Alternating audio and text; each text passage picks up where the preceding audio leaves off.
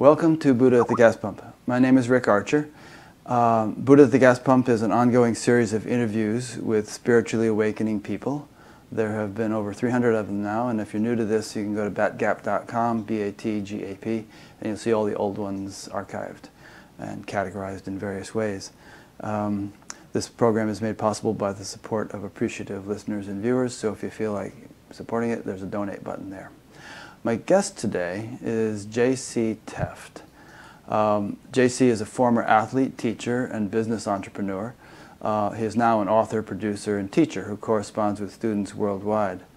A student himself, first of his enlightened father and later of world-renowned teachers J. Krishnamurti and Eckhart Tolle, J.C.'s own investigation into the nature of life and the universe led to realizations in pure consciousness that eventually led to the writing of his critically acclaimed book, The Christ is Not a Person, The Evolution of Consciousness and the Destiny of Man.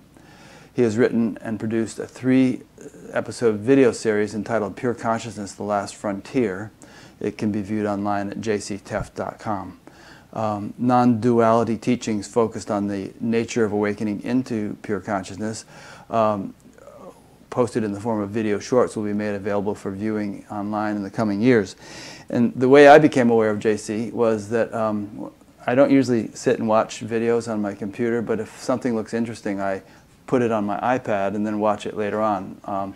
And so I was coming back from the Science and Non-Duality conference last year, and on the plane I decided to watch some of the videos that I had on my iPad, and so I started watching JC's. And I thought, wow, these are fantastic, really clear and beautifully produced, and I'd like to interview this guy. So here we are. So welcome, JC. Thanks for doing this. Thanks, Rick. I'm glad to be here. Thanks for having me. Yeah. So as you know, but the audience doesn't yet, we've exchanged a few emails over the last few days because I find your work so interesting and deep that, you know, I was having these concerns that we can't possibly cover it all and do justice to it and so on. And, you know, it would be fun if we could do like a 1-month interview and just, you know, take a sentence, talk about it, take another sentence, talk about it. But that would kind of defeat the purpose of an interview, which is meant to be more of a snapshot. So hopefully we'll just really do justice to your work in this interview, and then people, if they are interested, can watch your videos and read your book and find out more, which is the way it usually does work. And I recall writing to you upon you posing a question or two that I think the work overall has been about a 10-year process. Yeah. So for you to digest it for an interview in 3 days is a pretty miraculous job. So I thoroughly understand it's a little more than one can swallow in short order. Yeah. And one interesting thing about it is that, you know, the work itself became a kind of a spiritual practice for you. For instance, yes. You said in some notes you sent me, for me, the process of researching, writing, and producing these works has been an awakening unto itself, to the point that I can now say that little, if any, ego remains that has not yet passed away. I could not have made this statement 12 years ago when the task of writing the book first began. So yeah, that's interesting. Yes. So let's not keep them in suspense any longer. Let's tell them what we're referring to with such enthusiasm. But maybe a good place to start would be to talk about you a little bit. I mean, you know, what led you to the point of writing this book and making these videos?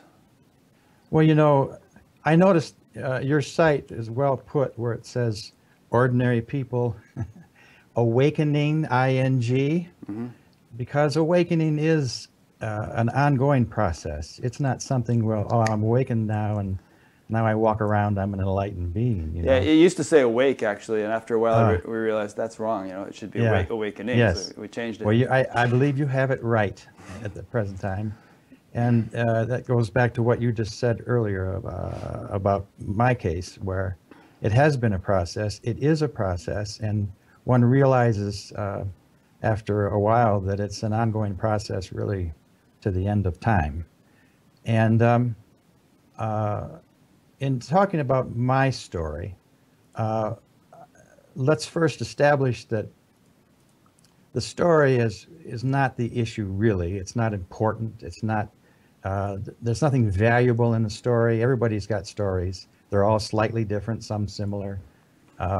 Where the story might have some value in just talking about my circumstances in this process is simply pointing to different moments, different circumstances, different happenings that occurred in this body mind organism called JC that we call awakenings, and others who may have similar sorts of experiences can relate to it in that way. And that's what we're really pointing to throughout this dialogue is the awakening process and what it means to awaken out of a self-centered point of view. Mm-hmm. I think the value of stories is that it enables people to kind of relate to the notion of becoming awakened, because if they just look to historical figures like the Buddha or something as examples of awakening, or even contemporary ones like Eckhart Tolle, and they read his awakening story, and then they kind of like expect that unless something like that happens to him, to them, they are not going to be awakened, and it shows up differently with every person. So, so kind of what I'm doing here is presenting a different one every week, you know. And people get the idea after a while that, you know, my awakening is going to look like my awakening, not like JC's or Eckhart Tolle's or somebody else. Exactly. You just said what I said, only better. Oh, okay, thanks. You're welcome. So having said all this, in my case, it starts, well, I can't start my story without saying something about my father. And you can see already, this is an impossible thing for me to talk about without this happening, even now. But I grew up, I'll get through it. I grew up in the home of an enlightened parent, a very enlightened parent, not just your average guy. And it was something that I just took for granted. And I was the youngest of the siblings. So to be honest, I got the best part of that because, you know, he goes through a process too. So as I was growing up, he was getting older and I was growing up through that. And so I had a chance to sit as a youngster in weekly gatherings that he led, in which he spoke of these things. And, you know, he had a following, a class, we called it class. People would come and just hold, we had gatherings on a regular basis. And so I not only could be in the presence of this growing up, but also listen to my father talk about these things as if he was talking directly to me. Everybody used to always say, geez, your dad just seems to be talking to me all the time, you know, whoever. Right. And it's just because he was touching truth buttons in them all the time. And yet he never had to come to me directly as his son and say, well, son, this, that, and the other thing. He could speak to his children in the absence of a father doing it, but in this just enlightened being speaking. And so that was a wonderful thing. And I learned more, I told him later, I learned as much or more from him sometimes by what he didn't do and say than by what he did do and say. Because he wasn't reactionary, he wasn't voicing opinions, he didn't come at you with anything, he never gave you advice. So there was always this space where he encouraged you to come forward. And if you went to him with a problem, his first thing was always, well, what part did you play in that? It was never, oh, blaming anybody or that sort of thing. So growing up in that environment meant also that I grew up as any young boy, and I was sowing my wild oats and that sort of thing. I don't want to stay too long on this, but one other little point to make the point regarding my father. In high school, for instance, I had the car one night and we went out and we were kind of hot riding the car around. And by the time I got home, the car was kind of pa-tum, pa-tum, pa-tum. And I parked it and went to bed. And the next morning he got up and went to use it and he could barely start it. And it was, you know, and this was back in the day of spark plugs and that sort of stuff. And so he had to take it in and spend a few bucks to have it all retuned. He didn't say anything to me about it, except after he did it, he came back and he just asked me, he said, you know, the car was sort of running funny and so forth. Do you know anything about that? He didn't blame, he didn't accuse, he didn't penalize. And but no, I don't, I don't, I don't know anything about that. But in that wonderful, beautiful way, I knew that he knew. Yeah. And he didn't have to say anything. Because from then on, I never brought that car home that way again, as an example. And that's the way he taught as a parent. That's the way he taught. So now later, I'm in my 20s, and I experience, if you will, my first initial awakening. I got to just say, it reminds me of a Dan Fogelberg song, Leader of the Band. He said it's about his father, and he says his gentle way of sculpting souls took me years to understand. Yes, beautifully put, and that would apply to my father. Yeah. And so I don't know how, my age might have been 25, 60, 70, in that realm of things.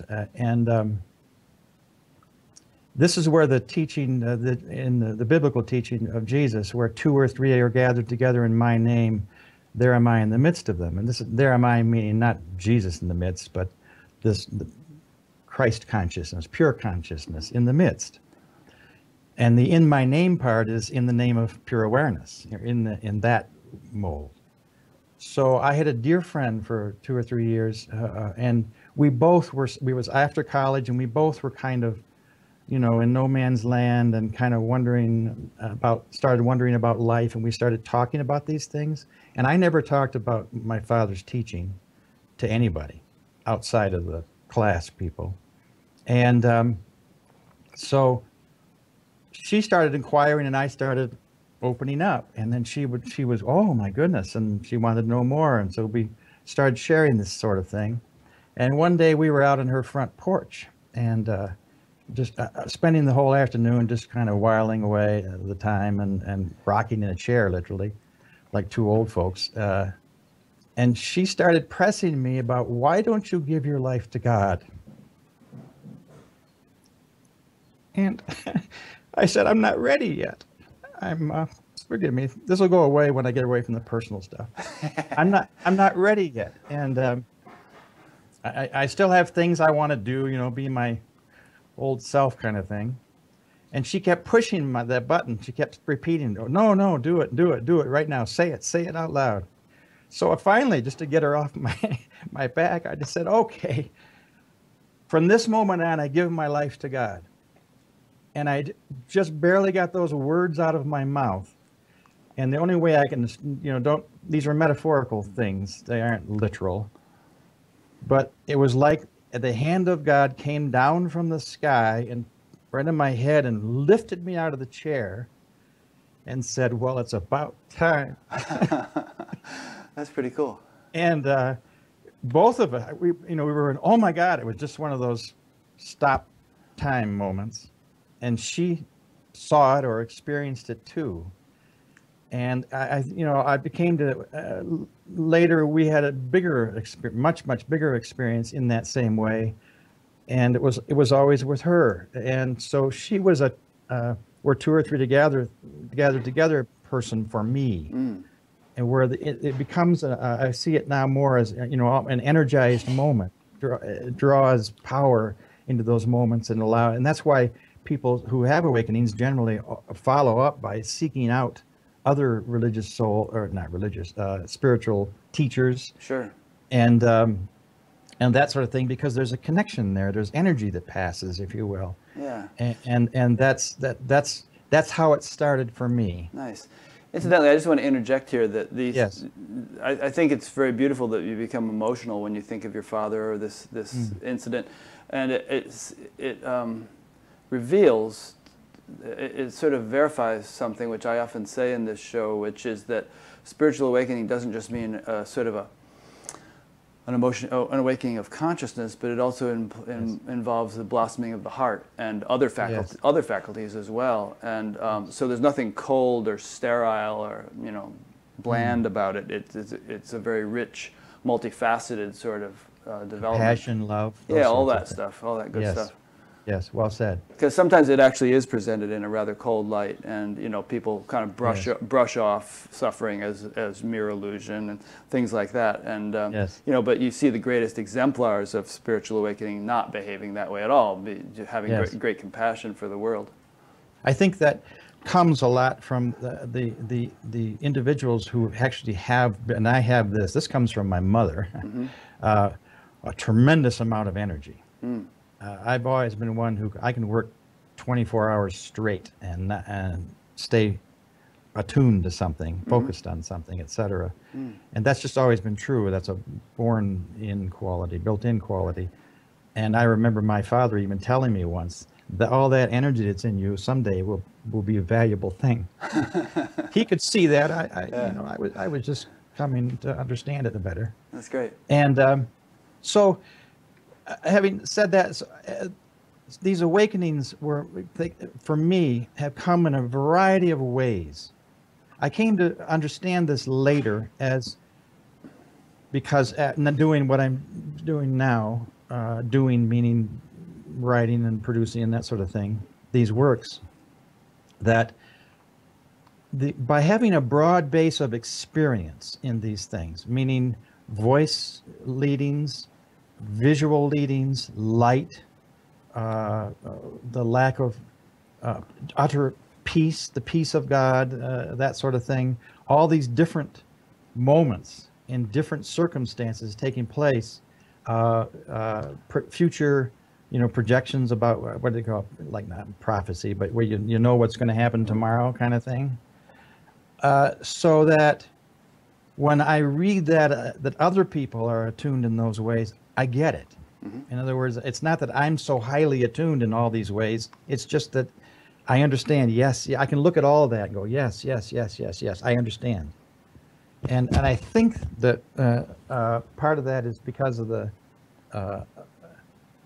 that's provided a foundation for the writing now and producing, so that I can read stuff and get what they're, it makes sense to me. Yeah, sure. So and along those lines, then I had the great fortune, you see, of going back to this father of mine in later years, and we could talk about it, and he could give me further guidance. So he became my spiritual guide, if you will. And for the last, I don't know, 10 or 12 or so years of his life, we were best friends, and we spent quite a bit of one-on-one quiet time together, just working through these things. So that was very helpful for me. And to the point that at one point let me come back to that. I want to bring Krishnamurti into this too, because he's the other fellow who has meant the world to me. Not the world, but the not the world. The non-duality fact. Right. One thing that after experiencing some awakenings, and the awakenings generally, we're speaking of them in terms of they displace the center of me, at least momentarily, so that suddenly there's something much bigger going on. And once one happens, and 2 and 3 happens, you realize, oh, there's something much bigger going on. It's not my mind thinking this stuff. It's not just a higher thought. It's a whole nother reality. And so, and of course, when you get a taste, you get if you will, you want more. You want to open up more, and that sort of thing. And that's where the seeking comes in. So then you start reading books, and I, of course, like so many people, reading a lot of spiritual books. And I would go into libraries and or the library, and kind of walk along and almost just wait for a book to jump out at me. And this happened one day with Krishnamurti. I'd never heard of the fellow before, and I just walking along the library, and I saw this book, and I forgot what the title of it was, but I just pulled it off. I opened it up, and I read one page, and I just dropped my jaw. I said, oh my gosh, this is the most beautiful thing I've ever seen. So I took that book home and read it, devoured it, and another one, and another one. And I just pretty much decided, okay, this guy's, he knows what he's talking about. I don't know, he knows. And I gave it over to him, so to speak, and rather than going through the process of challenging him, like, oh, well, what does he mean? I just said, okay, he sees into that better than I do, so I'm going to wait for that to show as to what he means by that. And I approached all of his teachings in that way. And then I found out he still was living, and he was teaching, giving talks in Ojai, California. Holy smokes. So I flew to Ojai and got involved in that, sat 2 weeks of living in a tent and just going to those talks. And in his presence, without going into too many details, I mean, it was magical. That's a bad word, but I came home once, and it was for 10 straight days. There was just absolutely no conflict in my body. It was just absolute peace. And I thought, oh, I hope this just lasts forever and ever, and it didn't. It starts to come back, you know. And but he had that impact on me. And he could just, he and I sometimes would just look at one another, and he just see right through me. And I knew in that second, he knew more about me than I knew about me. And so he's the other fellow to just put side by side with my father. Krishnamurti is, I said this often, the purest human being I have ever met in person or in print. And that includes the Buddha and everybody. He's absolute purity of soul, he was. So I felt absolutely fortunate to have had a chance in the last years of his life to be in his presence. So now we come back to my father, and he announced toward the end of his life that he was going to have a class. He loved the Bible. That's how he got introduced to it all. He was not a churchgoer or anything, but he was interested in literature, and he was actually majored in lit in college, and he took a class in Bible literature, and that's the first time he'd ever read anything in the Bible in his life. And all of a sudden, he just thought there was just so much in those stories that was beyond what was being taught in the class, and so he ended up using the Bible as a tool to sort of open him up, and so he forever referred to the Bible. And he at the end of his life, he decided he was going to give a class, 12 classes we gave, specifically on just the understanding the unfolding of consciousness as it shows throughout the Bible. And I attended, I think, every but one of those, and I taped them, and I took copious notes. And I kind of got in my head that it came to me that someday I might write about this stuff. And later, when he had cancer, and he was effectively on his deathbed, and we spent the last, I'll say, 6 weeks or so pretty much together most of the time. And during that time, I had started writing this book the book that became The Christ Is Not a Person later on. And but it was clear, even I knew I wasn't really capable of writing this book then. So I decided I would, or it came to me that I should go clear this with him. So I took this file with me that I had of stuff, and went into his room, and I just set it down this day on the side, and we were visiting. And before I even brought it up, he just he suddenly just changed topic and just said, "Sonny, come over here." Not one of those moments. And he, a little closer, no, come over here. I ended up putting my, I'm sorry. It's okay. Putting my head on his chest right here, and he just started stroking my hair. And he just said, set down the idea of writing a book. It's not ripe yet. You hadn't even told him you were thinking of writing. I hadn't even told him. Yeah. He knew by picked awareness. up on it. Yeah. I mean, he was given that say information, but that he was aware of that was going on. And there wasn't even an ounce of resistance in me about that. I just said, okay. And I was tearing up then. Mm-hmm. So I took that file back, and I put it in a box with all my other stuff, put it up on a shelf, and it sat there for almost 20 years. Wow.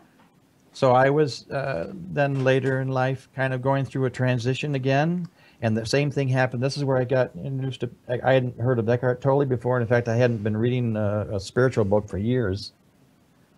And I was in the library and ran across The Power of Now. And I just picked it up, started reading, and oh my gosh, this is, I took it home and devoured that.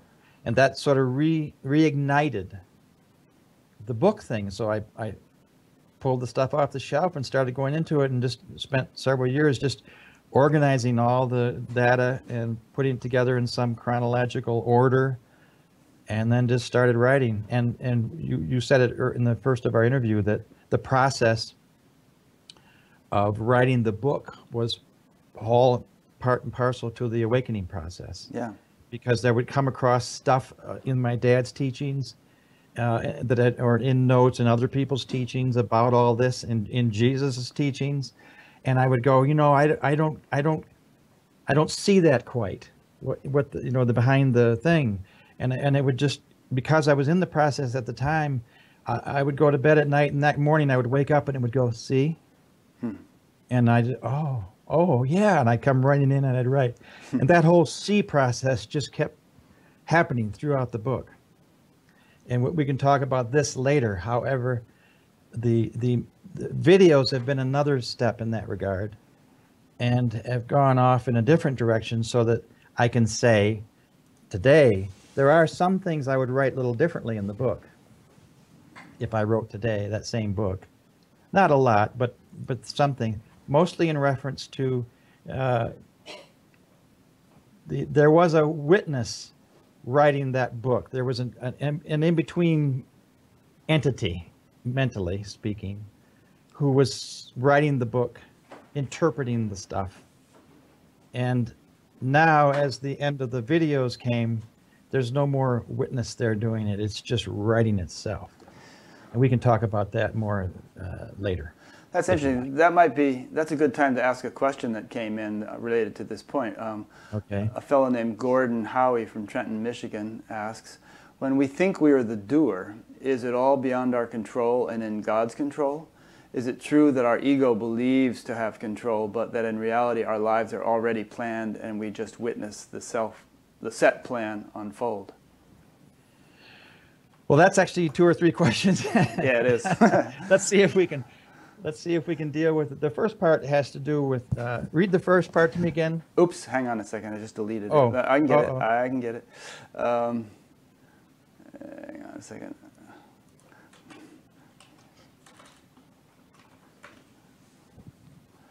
Great question, by the way. I want to Yeah. Hang on. I just lost it. Okay. Well, I think I can paraphrase. The first part was simply It's about thinking that we're the doer. Thinking that we're the doer, yeah. And there are a lot of verses in the Bhagavad Gita about this kind of thing, about the authorship of action. We think that we're the doer, but we're not the doer, and so on and so forth. Right. Yeah. Well, that is I go over this in my. I'm not trying to promote the videos or anybody, but in the middle. We should promote them. They're great videos. In the video, the second episode about the mind, especially the part 2. That turned out to be a little longer presentation than I originally intended, but to get it in, it worked out that way, so I split it up into 2 parts, part 1 and part 2. And part 2 goes specifically into, if you will, even the science of this fact, that there's no I entity in the middle of this thing choosing anything. And by the science of it, I mean this, if I can sort of summarize it in a quick form. There have been tests done that, where they hook up the brain and the different things to see what's triggering, what's igniting when, and the order of events that takes place, to see if there really is such an entity in the middle who makes a choice about something. And then they pose, after they're hooking a person up, and they got a button to push when they think they made the choice about something, etc. And then they measure, well, what electrical impulse took place in the order of events, to see if the person really made a choice, or if it just happened and then they thought they made a choice. And what they've discovered in every case that I know of is the impulse to do anything, including push a button or to answer a question or to, anyway, to do anything, occurs first. And then, depending on the circumstances, after that impulse,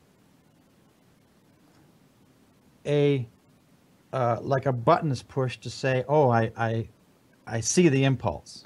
Yeah. And then, In other words, we're not aware of the impulse when it first occurs, but then yes, it just happens. a few seconds later, rises up. we do the thing and we think that we have chosen to do it, but actually, That's what it's like. Usurp the power is what they used to say in the old days. You know, the devil and usurping the power thing. right. Well, it doesn't literally usurp power, because there's concepts have no power, but nor does the ego. The ego is just an illusion. It's not powerful. It's just a flat out illusion that there's a middleman going on here that's choosing things.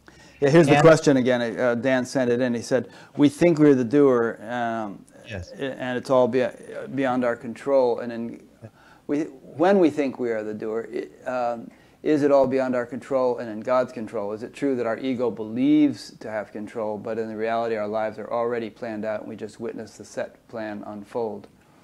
Well, again, that's two different questions. I don't want to go into the planned out part now. Let's just stay with the thought control process. thing. Yeah. The question itself, if Dan can see this might help him, and that is that suggests a duality in itself, God as being separate from me. Mm-hmm. So that there's an I entity here making a choice, but then, oh no, it's God making it, the choice, if you will, or delivering the impulse, affecting me over here, and then I do that sort of thing. But none of that is true. Because there's no duality. There's no God over here and me over here. It's just that there's an impulse that takes place in the universe as a whole. And it takes place in this case through, let's say me. And it rises up, and then there's a moment of a passage of time. Sometimes they say as long as 5 seconds. I see the thought, if you will. The thought is there, and then I think, oh, I'm going to do that. And so I start to do it, and I follow on that and say, I decided to do that. And none of that is really true. We didn't decide to do anything. It's just an illusion that you decided to do it. Because in every case, the impulse always occurs first. It never occurs after. Yeah.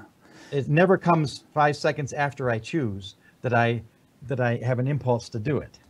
So even if you think, you know, I'm going to make a 4th video and it's going to be all about such and such, and you sit down, you start planning it out and making plans. What you're saying is that if you have a sense that there's a you which is doing all that and having this great idea, that's a mistaken notion. Yes. That really it's just sort of the universe doing it, using the so-called you as an instrument or something. Yes. It was put beautifully by another person I read recently, and that is, if there appears to be a choice, then there is no clarity. If in the presence of clarity, there is no choice. So it's all about clarity. In other words, and what I can say to Dan is, in my case... Dan is actually forwarding the questions. This was actually sent by somebody named Gordon. Okay. Okay. I see. If in my case, as an example, there was a part of me that still thought I was writing that book. So when it comes to little paragraphs in there about free will and choice, I said things like, so we have a modicum of free will and therefore we can choose to be, you know, the good part or the lesser part kind of thing. And yet I know now that's not true. And the knowing now that's not true happened as that clarity came. In other words, at some point when I was actually doing the videos and I was working in the same sort of area, free will and choice, and the notion of free will and choice literally dropped away just like that. And in that moment, I went, oh my gosh, there's nobody here choosing anything. And at that moment on, pretty much that I entity that had been in the middle of this going on dropped away, and it's just like, oh, but it happened naturally, spontaneously. It isn't something I sought or I thought my way through. And that's the way. That's the only way, only legitimate way it comes, is that way. Let me throw a few things at you. Yes. This whole topic interests me, and I have debates with friends about this. I'm going to do a whole discussion with Adyashanti and Susanna Marie about this in October, about the falling away of the sense of a personal self. And you know, and I'm kind of the control group here because I sort of feel like I still have one. And if you know if you if you jab me in the leg with an ice pick or something like that, it's kind of a gruesome image. But hey, wow, that really there's a me here who really doesn't like that, and there's somebody here who reacts to that. It's not like some guy in China all of a sudden cries out in pain. You know, there's sort of a localized experience there that you know is unpleasant. And so I'll let you, one more thing I'll throw in before I let you respond to that. You know, in the course of speaking in the last few minutes, you've used the word universe. You've acknowledged there is a universe. It could be argued metaphysically that there actually isn't a universe. If you really boil it right down, nothing ever manifested, nothing ever happened. There isn't a universe beyond mind. The mind is what interprets the universe as the universe. So when you talk about what's beyond the mind, then you're also talking about what's beyond the universe. Okay, we're going to have to get into what we mean by mind. But what I would ask is, if we acknowledge that there's a universe, then there's all kinds of things in that universe. There's a body, for instance, that has eyes and nose and senses and whatnot. And if there's, you know, if there's that, then why can't there also be subtle components? There's a sense of sight. There's a sense of hearing. There's, you know, they call them the indriyas in Sanskrit, the kind of the subtler aspects of the physical senses. And if there's that, why can't there also be the perceiver, the knower, the jiva, they call it in Sanskrit, a sort of a sense of, you know, sort of a personal self. And you argue in your video that there's no reincarnation. At least I believe you argue this, but yes, because that would imply that there's someone that actually could go from body to body. Which kind of shoots your argument that there is no personal identity. And yet there's abundant evidence about reincarnation, all kinds of interesting things, and all the traditional scriptures talk about it. So you know, in the same breath as saying all this, I could acknowledge and agree that ultimately if you take any of these things, universe, body, sense of self, boil them down to their ultimate essence, they don't exist in any manifest sense. There's just an appearance that they do. But if we're, for the sake of practical living, if we acknowledge that appearance, then why should one thing not exist, but all these other things still exist in a conditional way? It's called, again in Sanskrit, there's a term mithya, which means dependent reality. And the example is used of a pot where it's really only clay. There is no pot. But clay has sort of taken the apparent shape of a pot, and as a pot it serves certain practical functions. And yet, in the same breath, there is no pot. It's only clay. So, Go ahead. The past is thrown to me. Yeah, your court. All right. What helped me understand this in all its complexities, which you have described it very nicely, in all its complexities, right? Mm-hmm. But if one comes to realize that everything, every phenomenon, every movement of life that is seen as a thing, as an object in space and time, from the broad universe on down to you and me as bodies in this universe, is interpreted 100% by mind. I mean, that's the only way the mind perceives it. It reveals it as a thing, as an object. That's what the mind does. Capital M universal mind or individual mind? Capital M. There's a good point. Okay. Capital M universal mind. Okay. And because the mind is really not, you know, the brain is, this is another thing that I came to realize in reading all this biological scientific stuff, the brain is not separate from the whole as an entity that's doing its own thing. Obviously, nothing. The heart isn't, the lungs aren't, the brain's not. And so the heart beats, and you're not telling the heart to beat and give it the rate and keeping it going. There's no ego in the middle of that. And there's no ego in the middle of breathing. You're breathing, and when you go to sleep, you continue to breathe, etc. There's no ego in the middle of brain work either.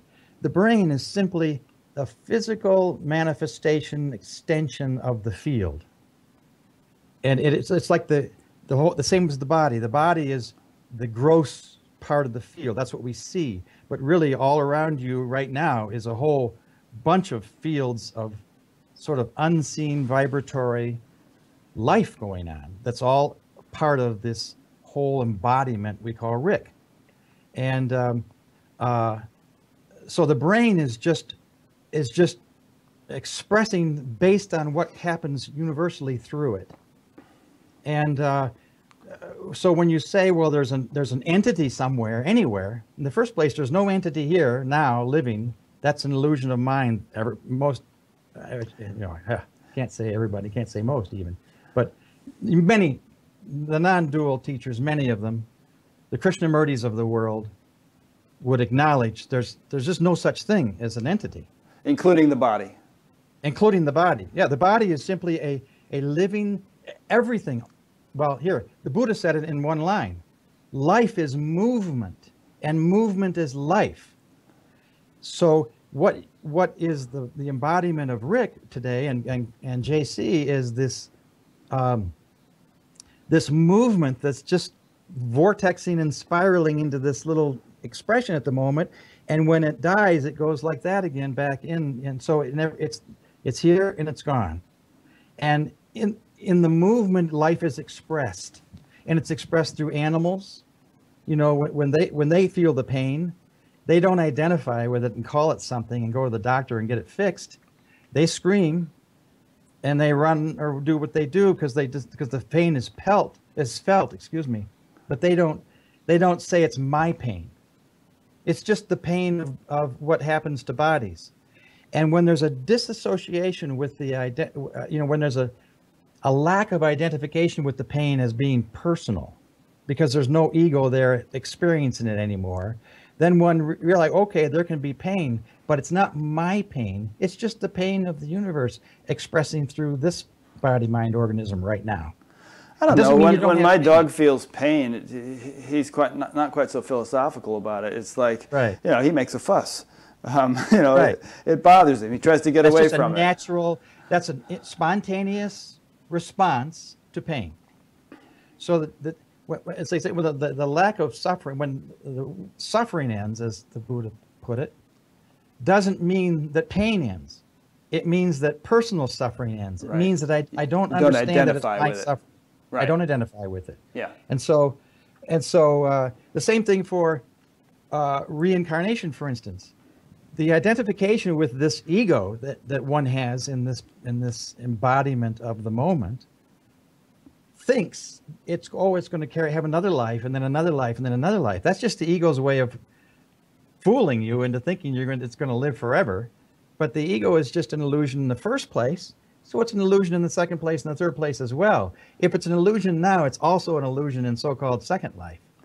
Yeah. So in other words, maybe you're saying that it's not that there isn't such a thing as reincarnation, but that the illusory sense of self kind of takes on other bodies until it kind of gets that there is ultimately no individual self, and then, as the traditions say, you stop reincarnating when you get that.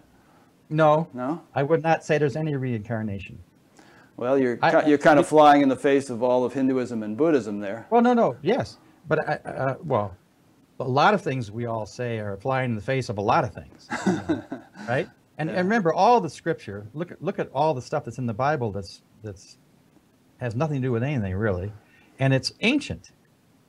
And so, just because it was written 2,000 years ago doesn't make it somehow more insightful than what somebody says today, or what somebody understands or witnesses today, you know. Yeah, So although it has stood the test of time, which may or may not be a good thing. sure, but it's all, remember, it's just, it's language, and it's most everything that was written was not written by Jesus. Never wrote a gospel according to Jesus. No. The Buddha never wrote anything. You know, the things that were written are by the if I call it, but lesser lights, you know, later on, oftentimes decades later, etc. So they're not really presenting the teaching as Jesus presented the teaching. They're presenting it as they understand it, and so their understanding is not up to par, to be blunt about it. And so that's why a lot of that stuff keeps going. Now let's forget about what they said. Let's look at it now. In other words, this is an understanding that you can come to now. You don't have to rely on anybody else to understand this. And in fact, that's a requirement. You can't. There's nothing that's ever written by somebody else that can mean anything until it is realized in you. So that's what we're going for, is not to try and justify what somebody else wrote, but to understand it ourselves. And I am in this interview. We're not going into this for the rest of the interview, so I'm just flat out saying there's no such thing as reincarnation, simply because there's no such thing as any separate entity anywhere in the universe that exists, period. And that everything that we come, whether it's a concept about reincarnation, concept about future life, a concept about, it's all concept, a concept about, you name it, every concept, no matter how subtle or sublime, which I say numerous times throughout the videos, no matter how subtle or how sublime or how beautiful and how uplifting and inspirational and you name it, it's all concept. All of it is. So what happens when you awaken, I mean, when we awaken and then the ego business drops away, is that there's a clarity, there's a realization that all phenomena is concept. So what we're talking about or pointing to is what is beyond concept. We're not trying to explain one concept versus another concept, or trying to say this concept is correct and that concept is not correct. We're saying all concept is illusion of mind. Right. Including us. So there's no J.C. Tefft, there's no Rick Archer. Well, those are just concepts that are illusions of mind. The concepts that the naming of the thing. In other words, there's a well, whatever the name. It's like I say, I remember reading one guy, and he was talking about as if when you turned around, I was in my family room downstairs, and I was standing in front of the fireplace, and I had read this guy, and he was talking about, well, if you turn around, and it's like the fireplace isn't there anymore because you're not conscious of it. But of course, I know the fireplace is there, even when I'm turned around, and somebody else looks at it and they see the fireplace. So the fireplace is there. It's just the interpretation of mind in this conscious expression moment is either it's in the mind, it's in visual view, it's perceived right now, or it's not perceived right now. If it's not perceived right now, then it's still a concept in my mind. I see it, as an image in my mind. So all of that, if we weren't, a lot of times people will say when they've had this, what I call sometimes grand mal awakening, a la Eckhart Tolle or something, why it's just like the whole world is obliterated, because awareness is what is aware of these phenomena, and it's awareness that is changeless and formless and eternal, not the phenomena. All phenomena comes and goes, changes. You live, you die. It all is just the living movement of life, and that's the Buddha's teaching. Life is movement, and movement is life. If it's not in movement, it's not life. So if it's just pure awareness, it's not life. It's just awareness of the movement of life. Right. You see what I mean? Mm-hmm. So it goes back to when I got that picture of the mind is all phenomena, and that which is other than mind is non-duality or non-phenomena. Then what we're pointing to is, here's the phenomena over here, mind, and here's the non-phenomena over here, not mind. beyond mind, other than mind, as Krishnamurti used to call it a lot. And the awakening occurs when this mind stuff falls away and one realizes that the other than mind is what is the truth, the reality, and whatever appears and disappears in mind is the changing, forming, stuff that just comes and goes all the time. Yeah, no, I'm good with that. And obviously, again, there are all sorts of traditional expressions of that in the Upanishads, which you quote quite a bit, and so on. The point I was trying to hit on, which I don't think we've quite resolved, is that if we regard the universe as an expression of mind or as a concept in mind, cosmic mind, we're saying, we're acknowledging that there is, we're acknowledging that at least provisionally, conditionally, there is a universe. It's, ultimately perhaps not there, but conditionally, provisionally, as an expression or a manifestation of cosmic mind. Then that doesn't put any limits on what phenomena in the universe can contain. If it contains gross physical bodies, then it can contain subtle bodies, and subtle bodies can transmigrate. And if it contains flesh and blood life forms, it can contain subtle life forms such as angels and devas and all that stuff, subtle realms. And ultimately they can all be boiled down to the absolute oneness. And we can argue that they don't exist because everything is ultimately nothing other than that. But but in a conditional sense, we can accept them as changing phenomenon, which are part of the whole cosmic play. Yes. The only thing I would add to that is that it doesn't really make a difference, does it, with when you talk about the physical plane or something, and then there's other dimensions or the subtler and and we get more and more refined, and as you say, it is all part of the universe. Yes, but there's some the problem with it is there's some sort of a differentiation to say that, well, so this is somehow more of a refined concept or purer way of seeing things. The subtler the concept, the more pure is the insight. And I would say it's all mind. In other words, there's no such thing as a purer concept versus a less pure concept, or it's still the dimension as interpreted by mind, the afterlife as interpreted by mind is still in the realm of concept, and those realms are not pointing to pure consciousness. They're just pointing to other realms, other concepts. So, and the problem with the religions that have come out of these things is that they point to that and say, well, here's what you should desire something to become this subtle being in another realm, because that's what you do whatever you do here to become that, and all that is just more becoming, all operative in the realm of concepts of mind. Oh, I agree. I mean, you can do that.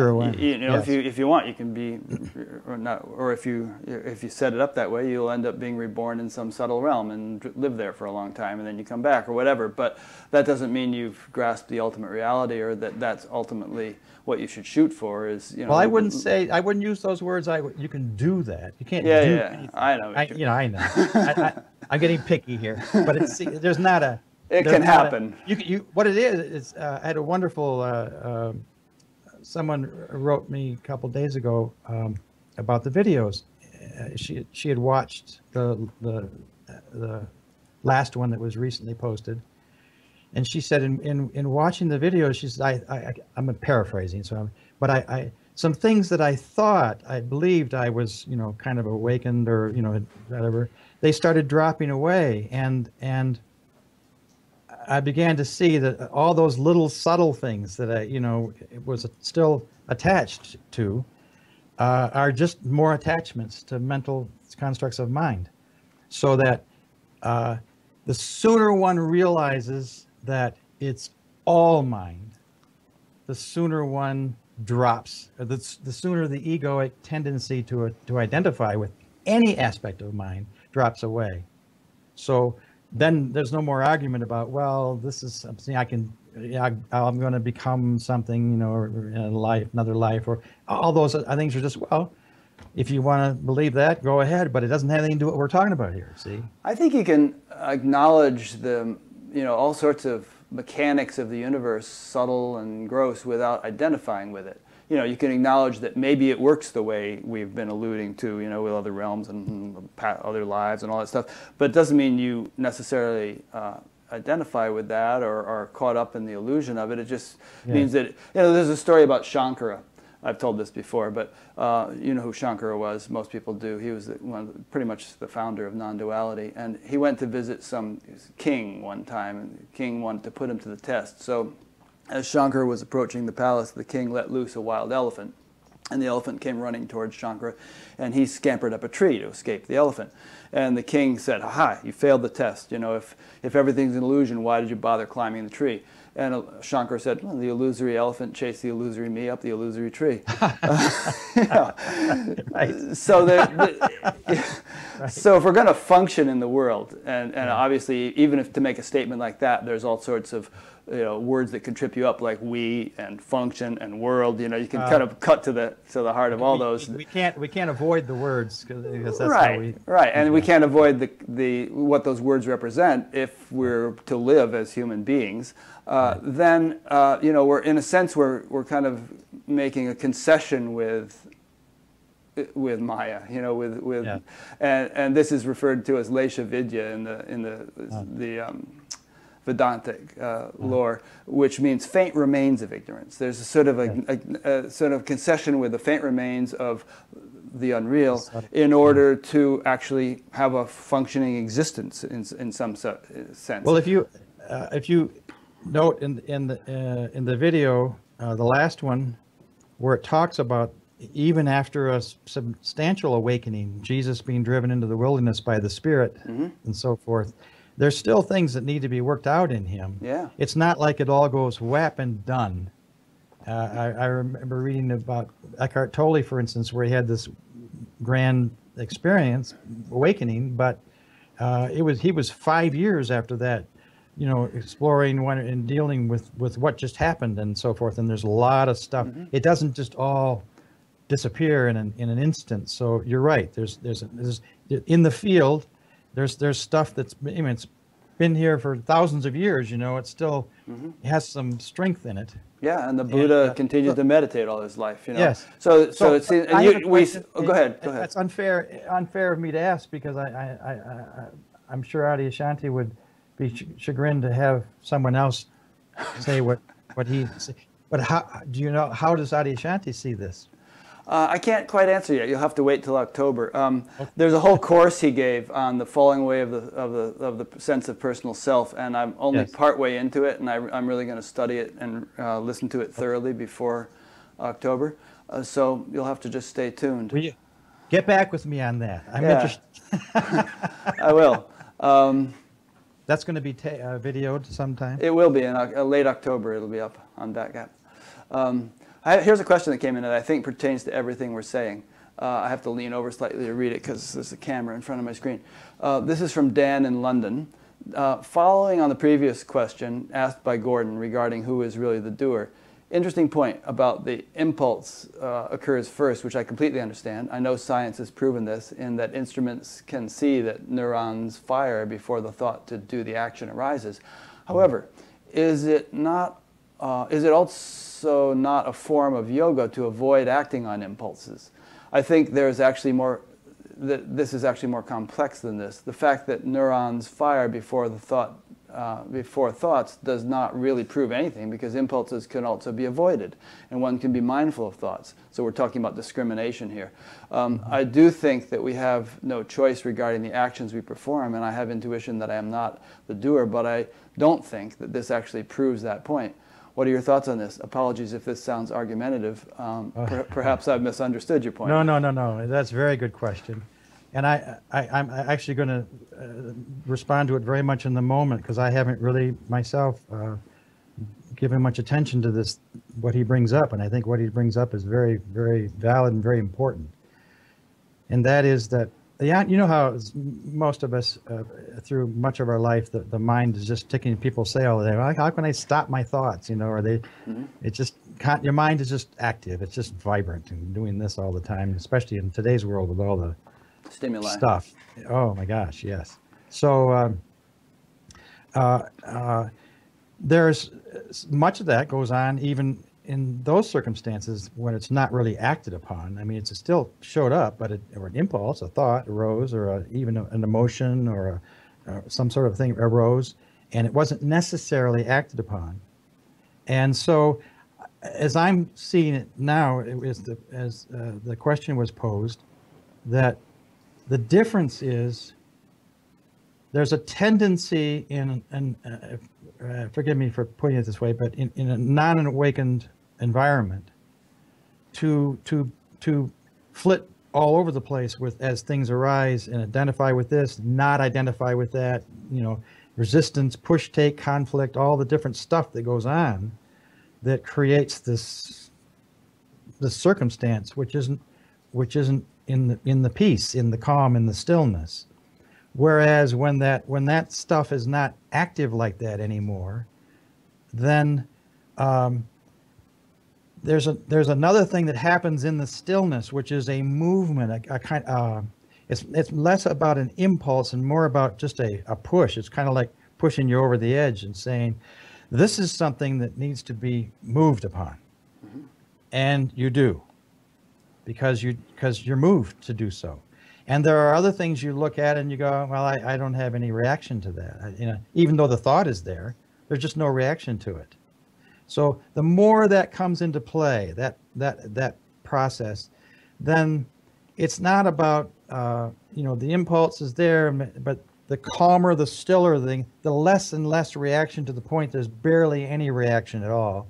And the only movement that takes place, and we'll call it an enlightened beingness, is the actual movement to do so. And that's something that's a little more powerful than just a thought arising, if you know what I mean. So Yeah. so that when I forgot how he put it, but the questioner said something like, you know, we don't respond to things and don't react. So what's that? That's like a choice, or that's like a, you know, versus the impulse, etc. It's more, I guess, what the power of it is. Yeah. And if there's a lot of power behind it somehow, and the freer you are from identifying with more, it's just the natural spontaneity of the moment. That's the universe living itself through you, or as an expression of you. Yeah, good point. I mean, we're talking about, you know, being the doer or not being the doer. If you're not the doer, then who's the doer? The doer is cosmic intelligence, if you want to put it that way. Yes, and cosmic intelligence is not bound by conditioning the way bound individual intelligence is, and it can respond much more appropriately and evolutionarily, if that's a word. It responds in the way that the cosmic intelligence wants to respond, if you want to put it that way, right. sort of. Yes. The closer one is to just being in the moment, the more one is just living life in the now as it expresses. Yeah. And so, and life continues to express. It doesn't stop expressing, it continues to express. So that's why, to use Jesus, and anyway, it's hard to use Jesus because his teachings have been so obliterated. But I've also kind of realized that one of the reasons I like to use him is to reinvigorate some of those teachings, to see that there's more to that than what people understand. So anyway, that comes from my father. He was moved at some point to go to Jerusalem, and he actually knew ahead of time. Jesus was. Yes, yeah. to walk into his death. Right. And he spoke of it. Mm-hmm. And he knew exactly, I mean, by knew, there was a knowing in him that somehow the universe wanted this to happen, if you will. And so he moved accordingly. Yeah. Now, if the ego of Jesus would definitely have said, I don't think I want to, well, I'm not so sure about this, you know, right? I mean, because the ego... It sort of did that in the Garden of Gethsemane momentarily. Yes. That's a wonderful story where he there's a wrestling with that a little bit, like, gee whiz, really, you know, but after he comes out the third time or something, it's okay, all is well, and it's okay. Yeah. Because because it got dealt with. And from that moment on, he was clear-minded on the issue. And another example of awakening is an ongoing process, you know? Yeah. Okay, I think we kind of covered that. Just one analogy to throw in here, just for the heck of it. If we sort of think of thoughts as being like a river, which start out as a little trickle and then gain momentum as they move towards the ocean. And if we think of self-realization as being kind of established at the source of that river, kind of at the, like Gangotri, for instance, at the source of the Ganges, then if we can kind of, if we're there, we can perceive the thought as it emerges, and it might be easy to redirect it in some way or to send it off or to whatever. Whereas if we're way down in Calcutta, by the time the Ganges has gotten huge and massive, and it's too late to change the direction of course of the river. It's just like it has its force. So like that, if you're not anywhere near established in the self, then you're kind of way out at the, externally oriented, and you're at the mercy of thoughts and impulses that arise. There's very little discrimination or ability to sort of act, as we were saying, in accordance with cosmic mind. The individual conditioning runs the show. Well, that would be a good sort of definition, if you will, of ancient religion. And take Christianity or any of the religions, but Christianity is the one that typically we're most familiar with here, and that is, they develop this whole doctrinal mind process of what the teaching was about, and then they put it out into the public view and really get to the point of enforcing it. Yeah. And then making you belong to it and tithe to it, and in fact you can't get dispensation unless you go meet the judge in the church thing. And for 1,000 years they didn't allow anybody to see the Latin Vulgate Bible, and nobody could ever even knew what was in the Bible. They just knew what this guy up in the podium was telling them. And then the Bible gets published in different languages, and then some people start reading it, and well, this doesn't quite what they're saying in the church. It's a little different. So long story short, but these things are like that river you're talking about. By the time you get downstream of that conceptual barrage of stuff, there's great power in those things, and they have a life of their own after a while, and they're already in the human psyche before you're born now. So you have to almost come out of that morass, and not, it's much more difficult to identify with it when you're young than to not identify with it in the first place. I think there was something, and maybe I'm wrong, this might be something my father said, but it seems like there was something in the Bible that said that Jesus had the children for a period of time. If they could be in the presence of that guy, for instance, that in one generation, I think probably my dad said this, in one generation, there would be a whole new take on things, because they wouldn't be gotten a hold of by cultural stuff. Yeah. Cultural conditioning. So those are the things that are very powerful in all of our fields. When right away are those downstream things, as you put it so well. Yeah. And that the less we're attached to that downstream stuff, the better chance there can be for awakenings. Freedom and flexibility. Yeah, I mean, I was talking of it in terms of individual conditioning. You kind of put it in terms of societal conditioning, but I think it's the same dynamics. It's all the same, whether you put it into a person or put it into society. It's all conditioning. Yeah. Let's ask another question that came in here. This is Gloria from Asheboro, North Carolina. Words are important. In listening and reading some of your thoughts, I noticed that there are times when you use mind and consciousness interchangeably. Personally, I experience these two terms as very separate. I use the term mind as the experiences, beliefs, opinions, cultural conditionings, etc. I have downloaded over my 79 years, including my world identity, ego. Consciousness is my awareness of the outside world and awareness of my inside world. Only my conscious awareness can reprogram my mind. I would appreciate your thoughts. She has a valid point, I guess, in that, and forgive me if I've used it in such a way to make it seem as one and the same, because it's like consciousness is awareness. In my videos, I used David Bohm's wonderful implicit theory. and explicit order, yeah. Yes, implicate and explicate. And the explicate is the expression, the actual phenomena, the expression, and the implicate is the source out of which it arises. And so in the explicate, everything that's viewed out there, perceived and conceived, could be called be in the realm of consciousness. But awareness, or the source, is not consciousness, because awareness is that which witnesses consciousness, if you will. Yeah. And it's terminology here. I mean, because other Yeah. people might use the word consciousness the way you're using the word awareness. So we're just trying to get your particular use of the terms clarified. On the mind part, the mind consciousness part, I see mind as that which interprets the explicate. It interprets it conceptually. It literally kind of changes it into a concept. And the human mind names it. It says, oh, that is this. That's the distinction between basically the animal and the human experience, is the human names it and then says this is what it is, and really makes a real concept out of it, and it becomes a thing in and of itself. Whereas the animal, more or less, just experiences it and then it's gone.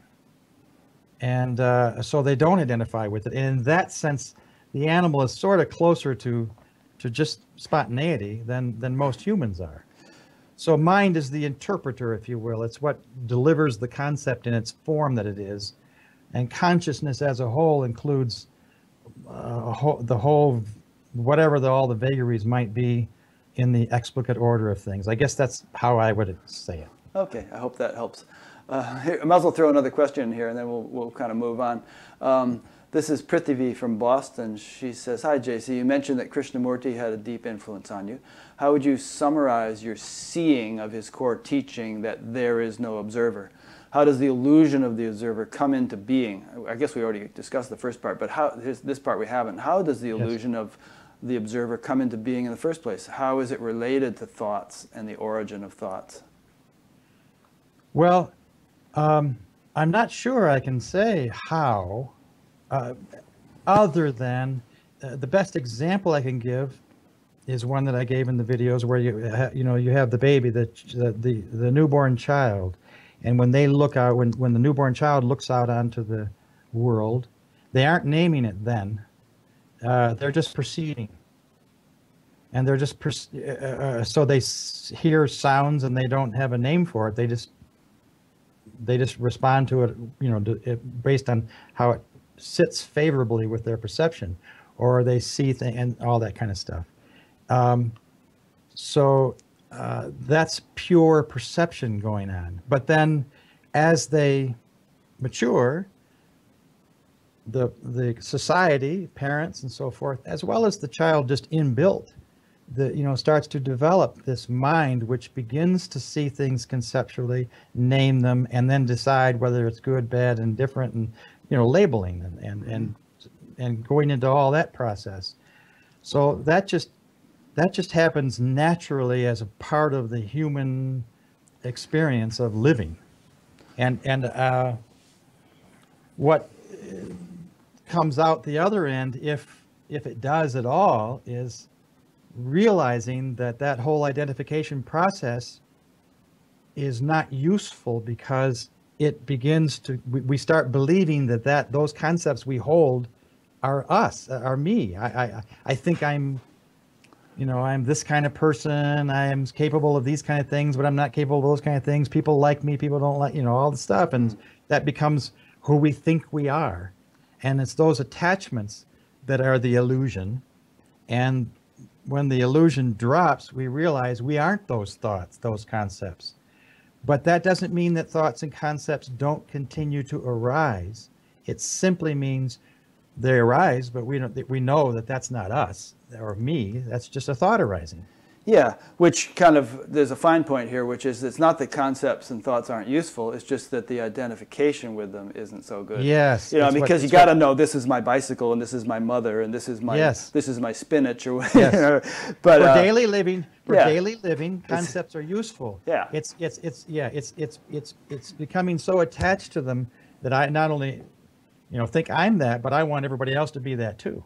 I want them to sign up with my program. I want them to think how I think. I want them to, you know, and that's how we get all this social conflict going on all the time. Yeah, it's interesting. I've interviewed some people who clearly remember that as a child they were basically in a state of unity, you know, just a really enlightened kind of state, and that at a certain age they could feel that beginning to be lost, and it was quite painful. And then maybe they went through their teenage years, and then maybe in late teens, early 20s, the kind of the light went on again, and they realized, whoa, I got to get back to this, and they started doing yoga or whatever, and you know, kind of began to regain it. But most people don't have that, aren't that clear, and go through their whole lives in a state of confusion. Right. But there are some blessed souls who come in a very clear state due to the reincarnation. I'm one of those not so blessed souls, if you will. Oh, me neither, man. I don't remember much of anything earlier than 5 or 6 years old. Yeah. All right, so we've been going on about this and that somewhat randomly, taking questions and all, but we have your whole body of work that we haven't really addressed in a systematic way, and obviously we won't have hours and hours to do that, but perhaps you would like to give people an overview of what's in your book and what's in your videos, and maybe we'll have some little bits of discussion around some of the points that you bring up. Okay, well, in general, I can talk about those two broad projects in broad terms. Actually, I guess I'll reiterate that the book itself. I commonly say it's 5 years in the writing process, in the making. It wasn't literally 5 years because I only worked on it for 6 months in the winter each year, so it's 5 6-month periods, basically. But those were very intense and very. Because I was dealing with a lot of material. And the whole motivation behind it started with my father's, those lessons that he gave, that I talked about earlier, about those 12 lessons that just he kind of walked through the Bible, and he, with the theme of growing conscious awareness through it, and just kind of weaved a thread through the whole thing, skipping all the stuff that doesn't make any difference and just pointing out, highlighting the milestones, if you will. So that's what the book does. And the added thing in the book, however, and this became early on a realization that this was important to do it this way, because I had no interest in promoting Christianity or the Bible as the book of truth versus anything else. And in fact, I was very aware that's not true. So I spent a lot of time reading those, the Bhagavad Gita and those other things, but just typing myriads of notes and quotes from those things. And therefore, as I worked through the Bible, which is the focus of the book, I kept interjecting these other things to say it's all pointing to the same thing.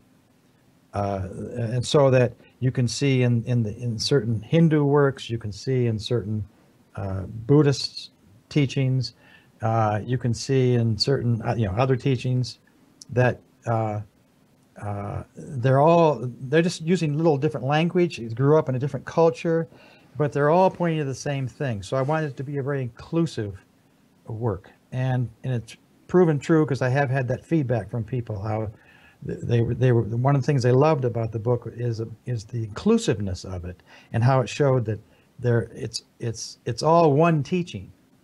It's just said in different ways or pointed to in different ways. But fundamentally, on the profound level of things, it's all one teaching arising out of different cultures around the world. The perennial philosophy. Yes. So that's the book, however, stayed focused on ancient teachings. It's almost exclusively, it doesn't deal with modern science, physics, any of that stuff. So when I was done with the book, that was the overarching, and also to, I should say, to peel back the layers of doctrinal kinds of things on Jesus' teachings, for instance, and to show that, well, there's not all this Son of God stuff and whatever is not what he was talking about at all. He's pointing to these very same things that the Buddha was pointing to. He was just doing it in a Western culture, which is a little harder take at the time, and he had stiffer things to deal with. So, as he said, I can't. One of the quotes, the telling quotes of the whole thing is, I speak to them in parables because they hearing do not hear, and they seeing do not see, and they do not understand. In other words, he couldn't just speak openly to the masses, if you will, because there wasn't a ready public audience to hear what he really had to say. So a lot of the language gets, just gets clouded a little bit. So I wanted to show Jesus' teachings in a different light. That was another factor, as well as some of the prophets. And the other book that I just love, and I refer to it all through commonly, and you may have noticed, is the Genesis, the creation story. Because the creation story is so beautifully written with all this metaphorical reference to the flowering of pure of simple conceptual consciousness first, and then the possibility of something larger than that later, the tree of life, the tree of knowledge thing. And so I constantly refer to that because I just think it's a wonderful thing that was written back then in the language of its time to kind of point that out, the growing unfolding of something new that was coming, a new dispensation, and the guys like Jesus were the examples of that dispensation at the end. Yeah, there's something you say actually in your videos and here and there about a sort of a dawning of a new dawning of awareness in humankind. Yes. that Jesus and Buddha and some of these were kind of like the pioneers, but that now it's the forerunners. But now that it's really beginning to flower. Right. Maybe we could talk about that a little bit too. Well, you and I are here talking about that, right? Yeah. And you have an audience that's viewing it, and then you have the Eckhart Tolles of the world, and the Krishnamurtis of the world, and the Adyashantis of the world, and on and on and on. And there's thousands of people viewing in who have an understanding of this too. Right. And which was not the case 2,000 years ago, probably. Oh, yeah. No, I mean, you couldn't find, probably in his, no doubt in his lifetime, Jesus found no one who he could talk to openly, including his disciples. His disciples didn't really understand. They just sort of got a little bit of it. And truthfully, the one guy who understood best was Paul, the Apostle Paul. But the Apostle Paul was not a disciple. He was just a guy who had a knockdown, drag-out, awakening moment when he saw, oh my gosh, this guy isn't who they say he is. He's not the devil incarnate. He's actually a pretty wise guy. I mean, we're just stupid language, but that's whatever wise guy is in Aramaic. That's what he was saying. From that moment on, he himself was a completely different fellow, and he went off into the wilderness for actually 13 years or so, and then he came back after a lot of things sort of worked itself out in him, and then he went out and said, he's the one who really was the important person who spread because he really understood it in himself in ways that others didn't. But that's like one other guy. Interesting that he got zapped like that. I mean, he was sort of an anti-Jesus guy, and he was just going along on the road to Damascus and got zapped. It's sort of you wonder about the There's the universe. Just Yeah, yeah. And also, interesting. I could quietly say, I guess, I've had a big affinity with Paul most of my life for some reason. And I always picture him almost just about my size, the whole thing. Cute little But black hat on. mostly, mostly because he of his energy. He was a, you know, Dynamic this guy. dynamic guy. He was out there, doing for the troops and marching along, and so that energy made him a good candidate for that zap down that he experienced. Yeah. If he was just a laid back sort of guy, well, that was not likely going to happen. So it's kind of like the lightning bolt comes to where the attraction is, and that's to me explains that dynamite moment that happened. Yeah. And just to throw a little bit of woo in here to keep it interesting, I believe that the universe it's not just some amorphous field of intelligence. And okay, now it zaps Paul. There are hierarchies and agencies and impulses of intelligence governing everything.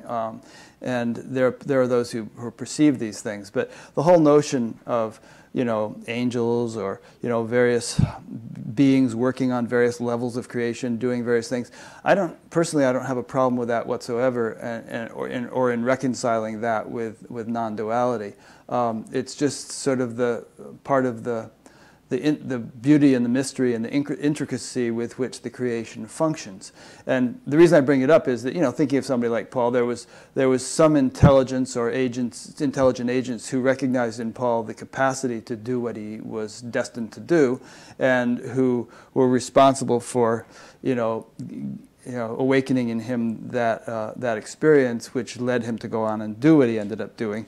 So I'm just kind of like bugging you a little bit, going back to our previous debate about about subtle realms and reincarnation and all that jazz. It's like there's no conflict between regarding the mechanics of the universe in that way and regarding it all as ultimately pure one non-dual mass of Brahman. Well, I want to woo back at you here. Okay. There's one. I see your woo and raise you two woos.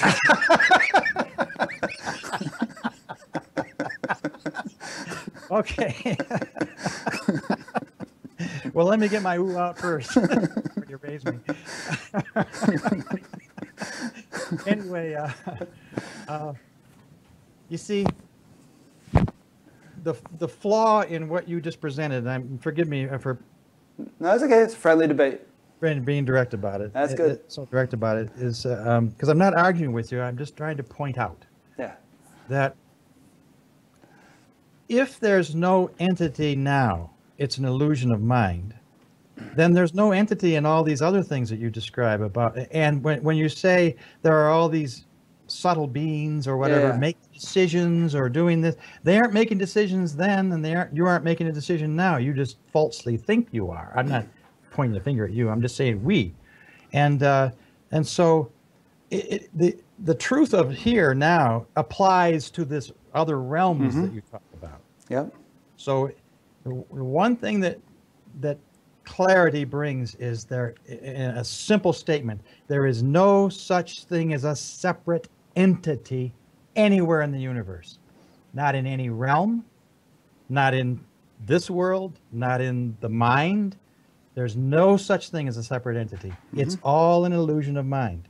So therefore, everything that arises in the universe arises out of one source, which we call God, typically, and the ancients did. We refer to it a lot as consciousness because it arises in consciousness. And the source is the one and only source, not multiple sources. And there's not multiple entities out here making decisions about that source arising or deciding to help this and to do that. And there's no doing going on in that other realm any more than there's doing going on in this realm. It's all an illusion of mind. So you can take what you said and make it viable by saying that all those expressions, whether they be in subtle realms or this, that, and the other thing, all arise out of one source, and they're all a movement of life, and there's no individual entity anywhere that's moving life around in some some independent of the whole, right? Independent of the whole. Right. No, I totally agree with that. I agree with everything you just said. My finger is not independent of my body. My eye is not independent of my body. My ear is not independent of my body. All these are functions, or they're my sense. They're my organs of perception and action, right? Yes. So you and I. They aren't even yours, really. Right. But they're the organs of perception and action of this mind-body mechanism. So same with all beings, animals, people, angels, whatever there may be, they're just sense organs of the infinite. Yes. Organs of action of the infinite. They don't have any sort of autonomous existence independent of the infinite. They're all just expressing infinite divine intelligence through their particular instrumentation in their organized, living movement of life. One giant vast wholeness of consciousness. Yes. Yes. And that's how I would say it. Good. That's how I would say it too. That's how I just said it. Yes. And going back to that earlier thing I mentioned, the first awakening that occurred in me, where the hand of God coming down and the voice saying, "It's about time." That's not an entity out there coming down and attaching to this entity down here and giving me a pat on the back or something of that sort.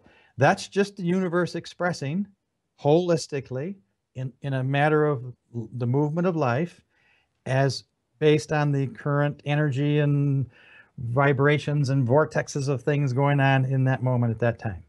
I agree with you, but but coming back at that, I could also say that the instrument of the divine, the sense organ of the infinite, namely J.C. Tefft's guardian angel, let's say, if there is such a thing, or kind of made through that entity, as it were, divine intelligence had the influence of enlivening something in this entity, J.C. Tefft, to inspire him that now is the time, or whatever. So it's sort of like entity out of it. Yeah, well, just take the word entity out of it and just call it a movement of life. A movement of life. This movement and this movement joining together, or passing through, joining together, gone. Just a movement of life, but not an entity that's floating around out there waiting to zap the next person. As soon as they say, I'm going to give life to God, I'm going to zap down there and do that. That isn't happening. It just happened as a universal phenomena at that moment. Gone. Now a universal phenomena will take place some other moment and gone. That's the source, just speaking through creation, per the intelligence of the universe. But no separate entity anywhere ever is taking some distinct action that's not really just an expression of absolute reality now. Yeah, no, I agree.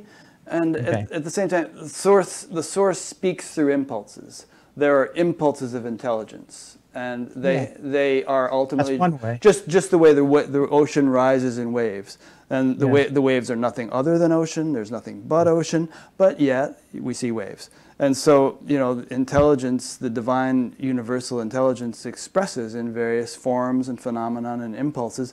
It's really only, the puppeteer's hand is in the puppet. The puppet has no separate volition, but still we see puppets, and they may be gross puppets, subtle puppets, powerful puppets, weak puppets. It's just all the divine expressing through all these various forms. In the now, in the moment, constantly. Exactly. Yes, because I'm a writer, and what generally, and what is produced is out there in stone for however knows long. Mm-hmm. That I become very conscious early on of doing the best I can to use the right words, or at least words that I feel are the best pointers, because no word is the actual, it's just pointing to something. And I also got to develop a consistency so that I try to use the same word consistently through all the works, which which keeps it so that people know, oh, when he says that word, he means this kind of thing. Yeah. So I tend to challenge, if I'm overly challenging you on some of the word choices that you're using, it's just because I've gotten in the habit of not using that word for that description of things, and that's just my habit. Sorry. No, that's okay. I think it's important actually, because if we're going to use words, which we have to, if we're going to talk, we have to agree upon their definitions. Otherwise, we're speaking two different languages. You know, Yes. Tower of Babel kind of thing. And so I think it's important that we clarify and agree upon definitions. And I also, in a larger sense, feel like you know, the whole broader spiritual community needs to evolve in this respect, not only in the use of words, but in the understanding of what the potential is for awakening and development of consciousness. I mean, you know, for instance, you and I spoke in the very beginning of this interview about the awakening being an ongoing, never-ending kind of process. Okay, well, if that is the case, then what are the various stages of it? And if this tradition over here is talking about this experience and that tradition over there is talking about that experience, are they talking about different stages? Are they talking about the same thing in different language? It would be interesting for the culture to grow in clarity and precision of an understanding of the full range of human potential in the spiritual sense, so that we, you know, understand it much more precisely as we do more objective things that science studies. Well, so going to my word thing, here's an example. I would not use the word stages, because the word stages implies level, you know, specific. Here's a concept, here's a stage, here's a stage. Each stage is a concept, and so I've gotten to look at this consistently as what we've been talking about already, and that is the movement of life, and the present moment of the movement of life is just now, life in the now, observing the movement of life as it happens now. And the ongoingness of awakening is not that any again entity is going through a stage through awakening to arrive at some other point on the other end of awakening. I never said there was an end. No, I didn't. I'm not actually. I'm just telling you how I see this, and that is that so that it's just that the awakenings. I think that a better word for those things are clarity, where the clarity gets clearer and clearer and clearer. It's like the water getting, you know, purified over time, and so it's an ongoing process because water doesn't get clarified like that. It just takes it just moves in that direction as the movement of life moves.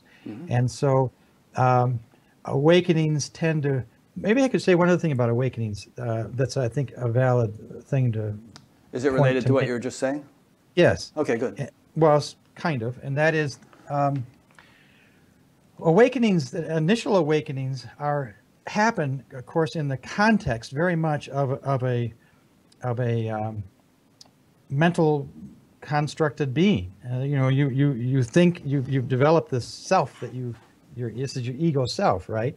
And then all of a sudden this moment happens that's like, whoa, that's something quite different than this embodiment of self that I think I am.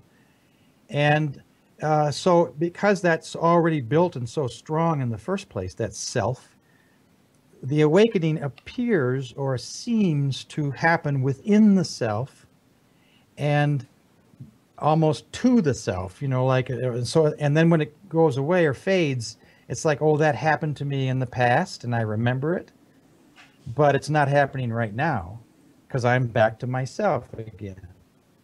And then, but I can say right now, I don't have what I call awakenings anymore, because there's no longer a strong self in which awakenings occur. So what it is now is just awareness bringing things to light, and it's not experienced like some big transformational thing.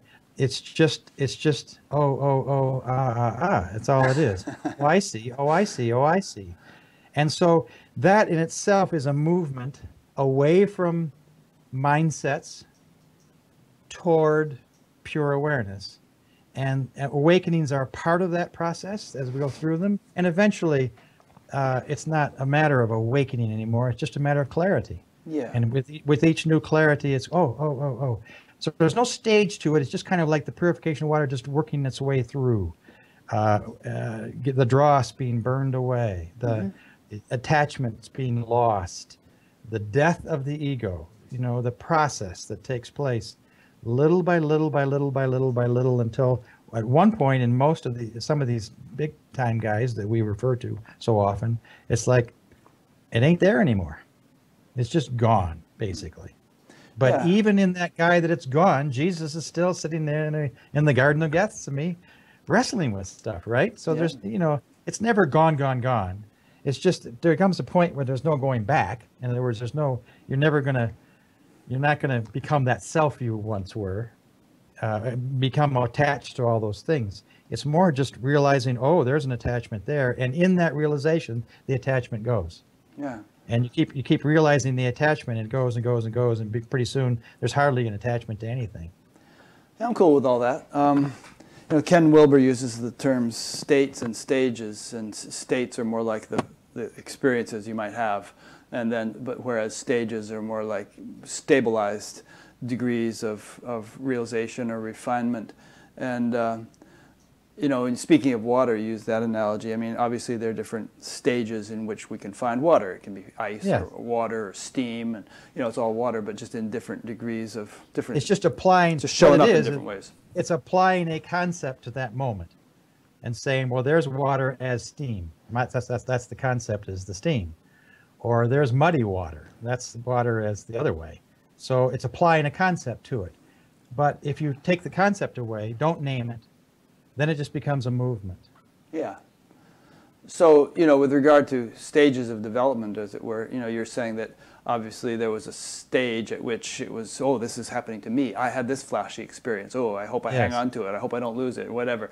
Yes, and later on, that all passes. And there's still, like, as you said, just sort of different degrees of refinement or clarity. And it could be that those could actually be defined if they were. It's like, how do we define anything? Everybody dreams, right? So and it's a universal enough experience that we've correlated it with physiological, activities, so that we all agree that there is this thing called the dreaming state. And so it could very well be that if higher consciousness, whatever we want to call it, were as common as dreaming, in other words, pretty much everybody experienced it, that we could begin to parse it out much more precisely, the way Inuits parse out names for snow. They got about 30 of them. And that there would be very sort of fine gradations could be delineated. For instance, there could be a stage at which the self is clearly realized, one rests in and as pure awareness, and yet the world is seen as separate or different or detached from oneself. Then there could be a stage at which that separation began to diminish, and one began to appreciate much more refined values of the relative world, such that they were hardly discernible from pure consciousness, and so on. There could be all kinds of subtle gradations and delineations if, as a culture, we understood this stuff more commonly.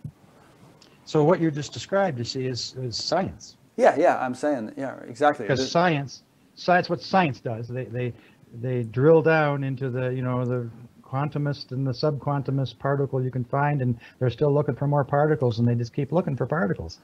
But in the end, no particle is going to be the perfect description of the universe, because there's no such thing, because it's all just a movement.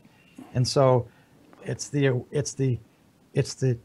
transformational moment when the whole process is seen as mental structures of mind, and the awareness is what is observing the process, so to speak. And so there's a distinction in that way. Mm-hmm. And there could even be a stage at which this whole process, seen as mental structures of mind, and the awareness observing it, merges into a greater wholeness, in which this whole process, which was once seen as mental processes of mind, is seen actually as the very same awareness which was observing it. So a larger wholeness dawns. That's the death of the witness. A greater unity. Yeah, the death of the witness. The death of the witness. That's the, say, the last vestige of ego is the witness, which is still sort of in this go-between place of, right. you know, that eventually does dissolve, and that which we are aware of, right? You know? And so when that goes, then there's just nothing but pure awareness. Yeah. And yet we can still function in the world because of that Lesha Vidya thing that I mentioned earlier, where, you know, things are seen predominantly in terms of what they are, pure awareness, but secondarily there's this faint remains of appreciation of distinction and difference. Sure. Has to be. Daily life, you know, for human beings, especially now, require concepts of mind to go about their business, and you know, drive a car, whatever. But it gets way out of bounds when it starts going down the judgment, you know, the attachment to the judgment thing, and the boom, boom, boom, boom, and then you got all this conflict, war, and the whole deal, which is at the other extreme of that. Yeah. And what you said a minute ago about, oh, that's science, you're talking about the scientific method. Yeah, that's what I was intending to imply, that this stuff is actually amenable to a scientific approach if it were repeatable enough and, you know, by enough people, which is one of the criterion of the scientific method. And, you know, we could begin to sort of define it in a more universally agreed upon fashion if enough people were having the same experiences that they could compare notes, and, you know, you could even set up theories. Okay, if you do this, that, and the other thing, there's going to eventually be this experience, and okay, well, I'll do that and I'll see if you're right or not. The only thing about that I want to say is that, you see, when the whole seeking of to know process ends, then there's no need to know anymore.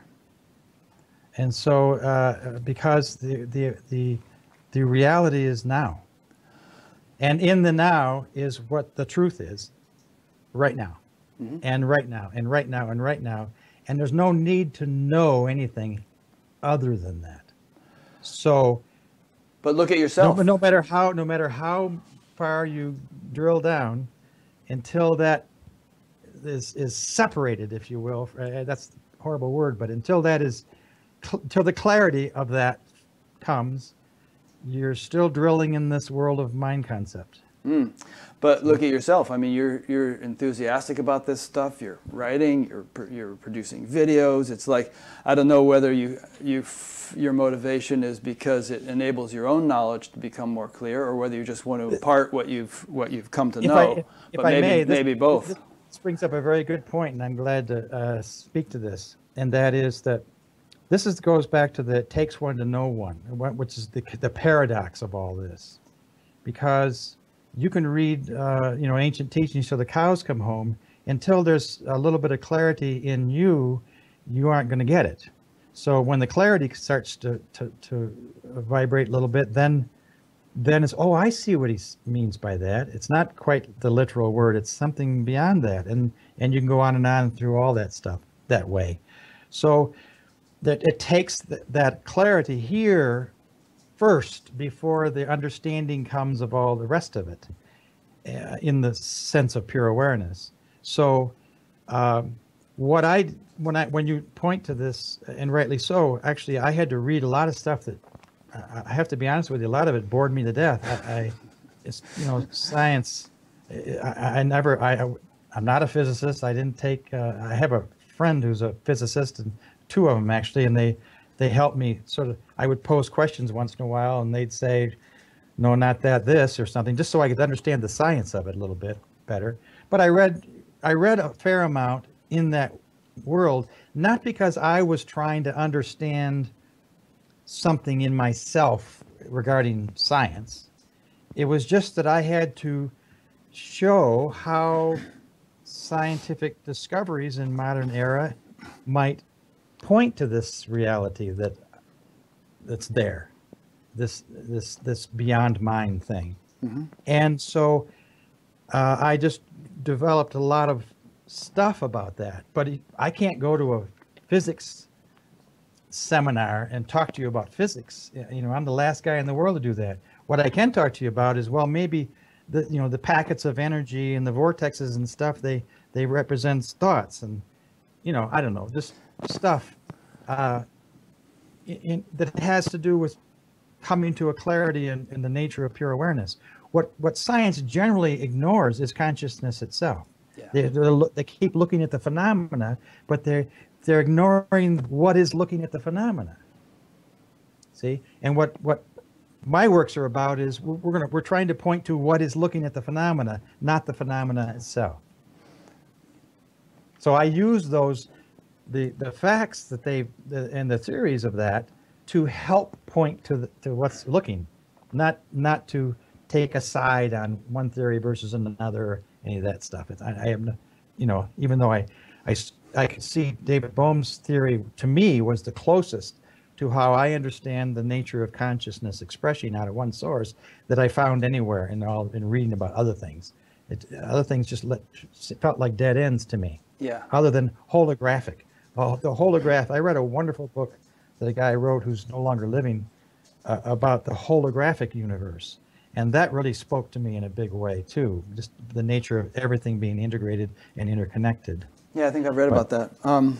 Yeah, I guess I brought up the science point just because I feel like one of the downsides of religion is that it hasn't been scientific. I mean, there's been so much bigotry and warfare and all kinds of stuff because people became attached to beliefs without actually experiencing what those beliefs were supposed to represent, and killing each other in the name of God and so on. And so the scientific revolution, when it came along, was kind of an antidote to that, and let's get away from all that nonsense and find out what's really going on.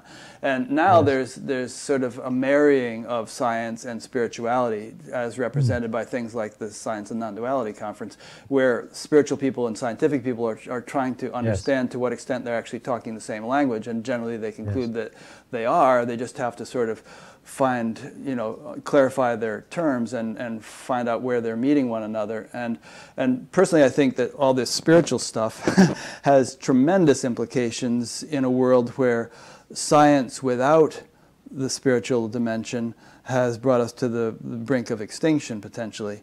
And it has tremendous implications for, environmental issues and GMOs and all kinds of things. It will recreate a balance, or create one for the very first time, perhaps, in which we, are fully alive in not only our brains, our intellects, but also our hearts and our gut, our soul. And that balance could bring about an unprecedented quality of life for the world. Well, and to me, my lights, you're using the right word when you say spirituality and science, not religion and science. Right.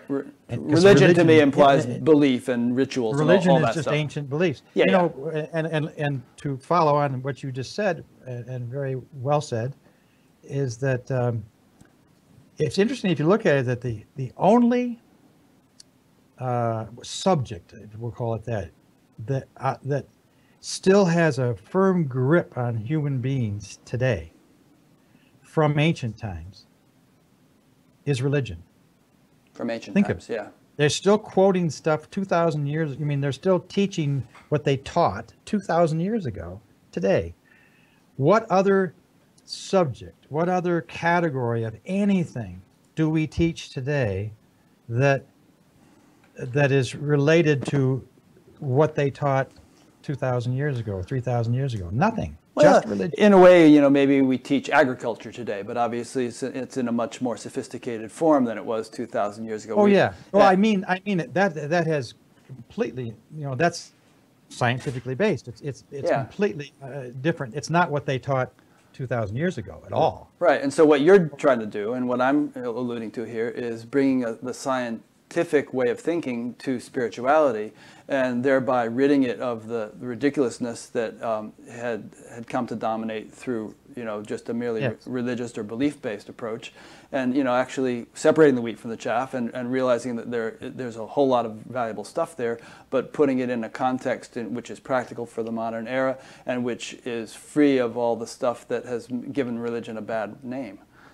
You could, in my view, you could chuck religion altogether tomorrow, and the world would be better off, because those 2,000-year-old things that continue to be hammered home and shoved down people's throats, and believe in this and this will happen and all that stuff, is just ancient myth and legend that has nothing to do with anything that has to do with truth. No, but the heart of it, the gist of it, the core of it, is actually truth with capital T. Well, the teachings, when you pluck out the teachings of, let's say, Jesus, that they say is started Christianity. He didn't start Christianity. He didn't start any religion. He just taught, and the religion took his teachings and then encapsulated into a doctrinal thing, rituals and all that stuff. Yeah. So it's that stuff that keeps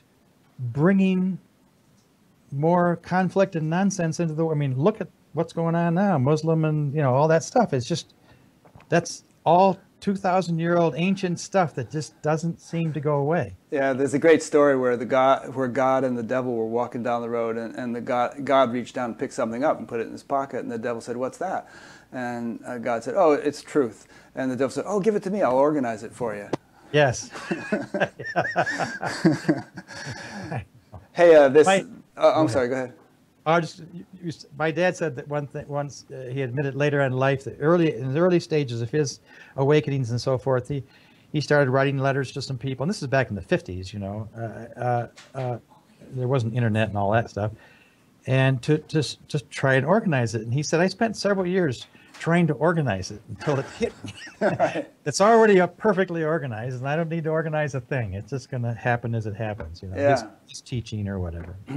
So a rather long question came in, and Irene edited it a bit, so for clarity and some brevity, I will read it to you. I think you'll find it interesting. Your father once said that what had changed him so was when he realized that the Christ is not a person.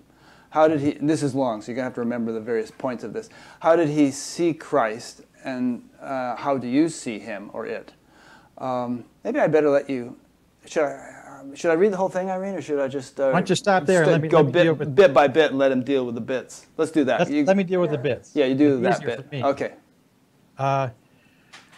Well, he always, because he as I said, he was introduced to the Bible through English Lit in college. And then it went from there. So then, because of his noviceness, to the whole thing, he wanted to study the Bible more. So he thought, well, if I go to divinity school, I'll find some answers. So he went to Yale Divinity School.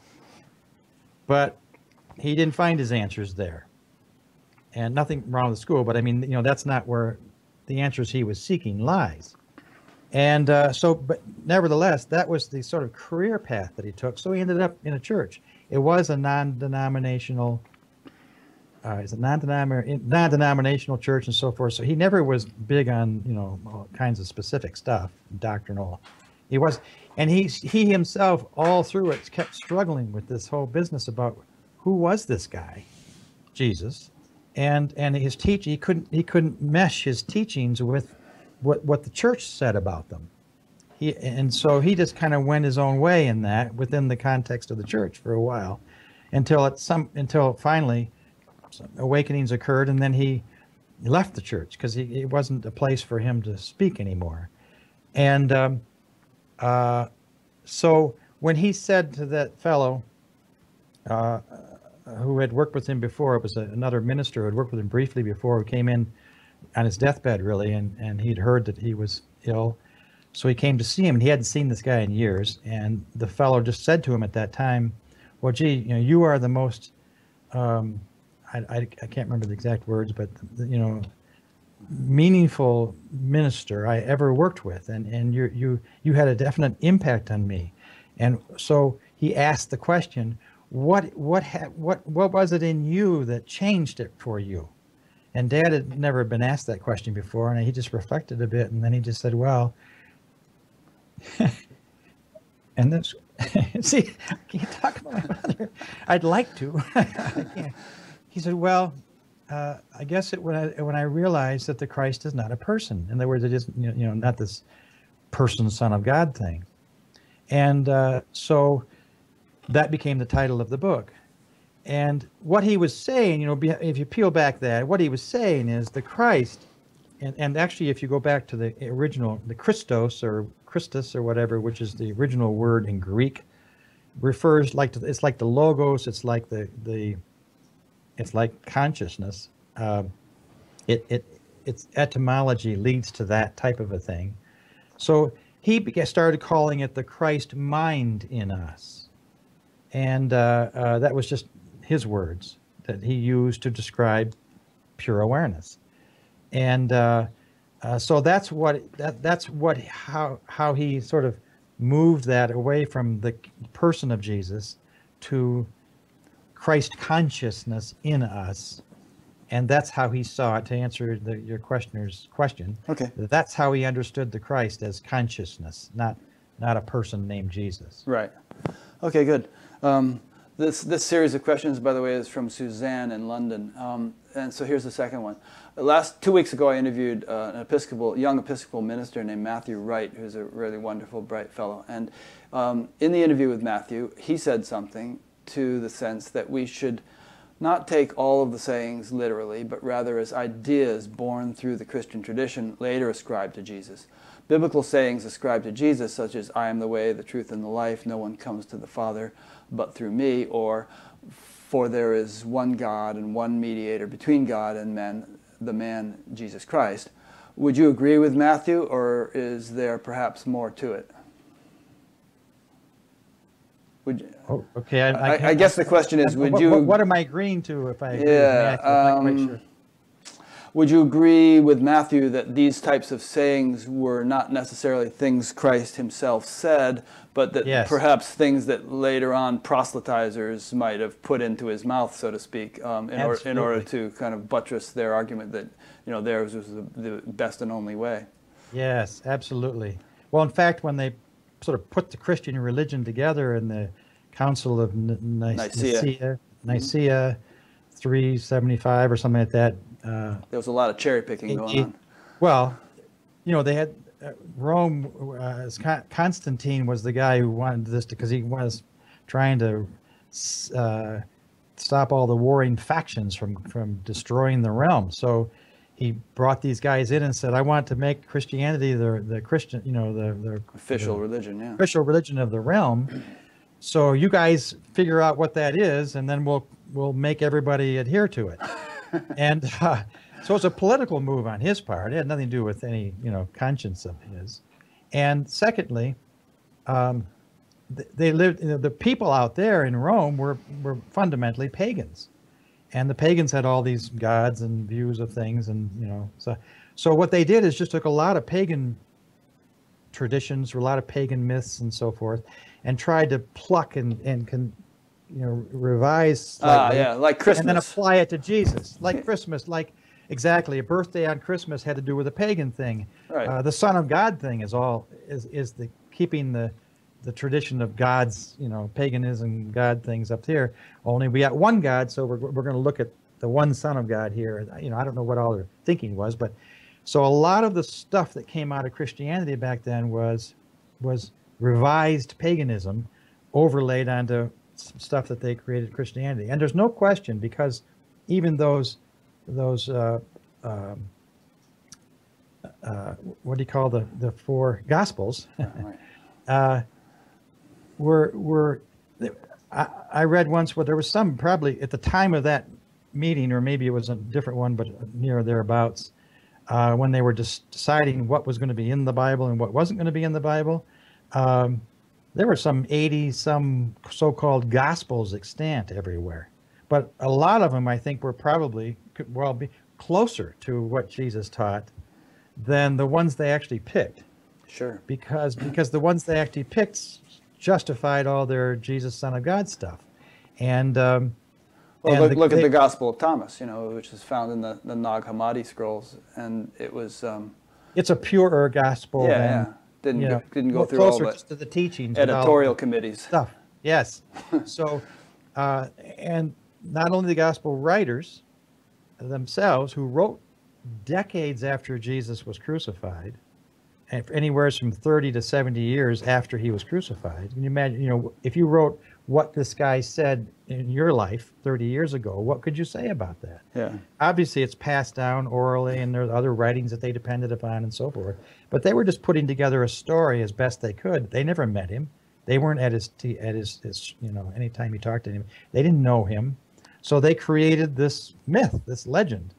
And there's a lot, I don't know how much, but there's quite a bit of stuff in there. And the one you quoted, or she wrote, the questioner wrote, is a perfect one to say that that was clearly added after the fact, if not by the gospel writer himself, by the church later on.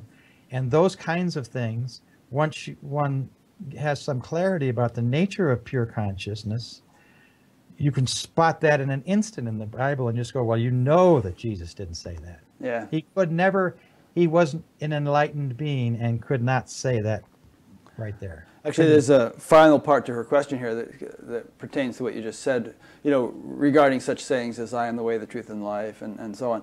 She said, Stephen Ford, somebody that I had interviewed a few months ago, mentioned that after his awakening, he came to realize that Christ is the I am, the pure consciousness, and that is free from attachment to mental, emotional, and physical constructs, through which the unmanifested field of potentiality, the kingdom, can manifest itself and so know itself. This would seem to put in an amazing perspective the above sayings ascribed to Jesus, such as I am the way, the truth, and life. Yes. Yeah, what do you think? You've kind of been saying what you think about that. Well, it's just the I. There is the I am that's used by a lot of people, and including me at times. But the focus is on the am and not the I. And what the church did is take the focus away from the am and to the I by saying that I is Jesus, right. The person of Jesus.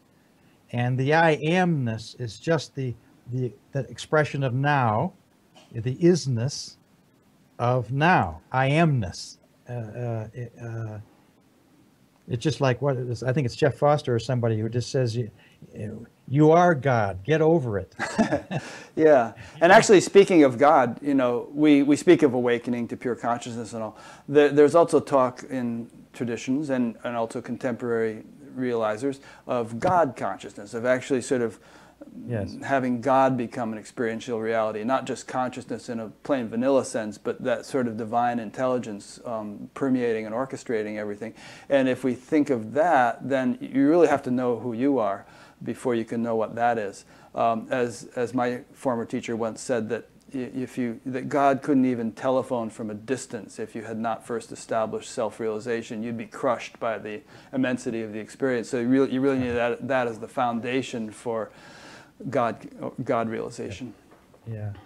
Well, I don't know about the thought process of all that, but certainly the embodiment. I mean, the expression that is you, or the expression that is Sam or Sarah or me, is born out of the universal expression of human beings, and then that expression certainly has certain capacities or not in certain ways, and it's also like the, sprinkling things by the wayside in some 30-fold and 60-fold and 100-fold and that sort of thing.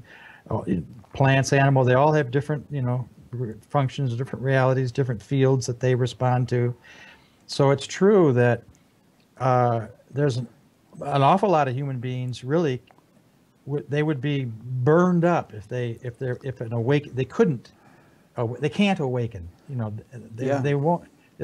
The capacity is not there. There's not enough battery to take the charge. No, absolutely. I was just engaging in an email correspondence with a fellow in Australia who had written about a number of friends of his who were longtime spiritual practitioners who ended up having mental breakdowns and so on. And then I brought a few other friends into it, such as Craig Holliday and Francis Bennett, whom I've interviewed. And we got into this conversation about how preparedness for the immensity of experience is so necessary, purification and strengthening of the nervous system, and also how in monastic settings, such as Francis Bennett has been in, there's a very careful screening process to make sure people are actually going to be able to handle it, because it can get very intense and can be too much if there isn't sufficient preparation. Yes. A good question came in. This is from. Go ahead. You want to comment on that? Just the word preparation. That I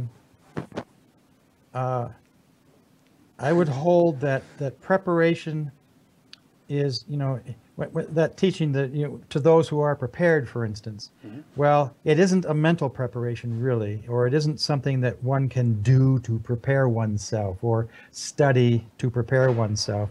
Because either the mind-body organism is made prepared by the universe itself, or it's not. It has to be a universal reality. It can't be an illusion of mind who thinks I'm preparing for this. I would disagree. Jesus said, don't pour new wine into old wineskins. And what yoga and things like that are all about is preparing the wineskin, preparing the vessel to make it capable of... But if you're moved to do yoga... Yeah, if you're moved. Then the movement is spontaneous, okay. And if you're not moved, then it's a moot point. Yeah, in a way. So just by saying, I don't really want to do that, but I'm going to go over there and do some yoga because I know I'll be prepared if I do some yoga, it isn't going to make any difference particularly. It has to, maybe it's easy way to say it is just whatever the movement is, it has to arise from within. It cannot be superimposed from without. No, I agree. And actually in a larger context, I would say that whatever you're doing or whatever appear to be doing or whatever is happening is, in the big picture, preparation, because we're all moving in this. It's all preparation. Yeah, it is. Whatever. The entire universe is exactly. It's exhaustive preparation for whatever's next. One big cosmic finishing school. Here's a good question from Cheryl in Tennessee. She asks, if there really is no choice and God or Source is making all the choices, then why do we make wrong choices? Well, who's deciding what's wrong and what's right? Yeah, but like, why does somebody become a heroin addict, or why does somebody go and murder people, or whatever? If God is really pulling the strings, why do people do? But there isn't. See, this is still looking at it in dualistic terms. God out here pulling strings to the puppet, me over here, choosing or not choosing, good or bad choice. If you look at it this way, maybe. What if God is experiencing life as a drug addict? See, not your life, but God's life. Right. Or as a murderer, or as a murderer, or as a murderee, or as a murderer. Right. What if God is experiencing life as Hitler? Yeah. See? Well, obviously, everything that's living is experiencing life as the universe wants it to take place, so to speak. I don't mean that there's a preordained. I'm not saying it's all planned out. I just mean that if you're a tree, you're not going to be a deer. You're going to be a tree, and you're going to act as a tree and respond as a tree and live as a tree within the realm of treedom. Yep. And same thing for human beings. And you're also different, whole variety of trees and bushes and the whole 9 yards. Well, there's a variety of human beings and the whole 9 yards. So they're all living within the context of that expression at that time, and there. So I lost the thread, the initial thread here. Just that I think what you're getting at is that. Go ahead. Bad and good. Yeah. It's the mind that moves in and says this is a bad thing and it's a good thing. The ego's looking at that and say, well, bad thing to be a drug addict, so I'm going to choose this over here and be not a drug addict, or I'm going to have a career in this way, help you, whatever it is. The ego. the happening is just occurring. The career or the movement toward whatever is just occurring. The ego steps in and says, I am doing this. That's the illusion. Or I am choosing this, another illusion. The fact is, the universe is experiencing life as a drug addict through that human experience, is experiencing life as Rick Archer in this human experience, and so on and so on and so on, all across the board. Once you get the mental concept of bad and good, which is judgment, out of the picture, then there need not be any judgment. Mm-hmm. There just is, oh, that's that, and this is this. And I don't, if that drug addict is going to come out of drug addictness, it's going to happen from within. It isn't going to be happen because somebody else moves in and scruffs him by the neck, you know, and says, don't do this anymore. That doesn't work. Now, that doesn't mean that two people might be brought together to help resolve that issue. That could happen, but it's still, that movement has to happen from within. Every movement, every legitimate movement has to happen from within in a motivation from the universe kind of way for it to be valuable. Yeah.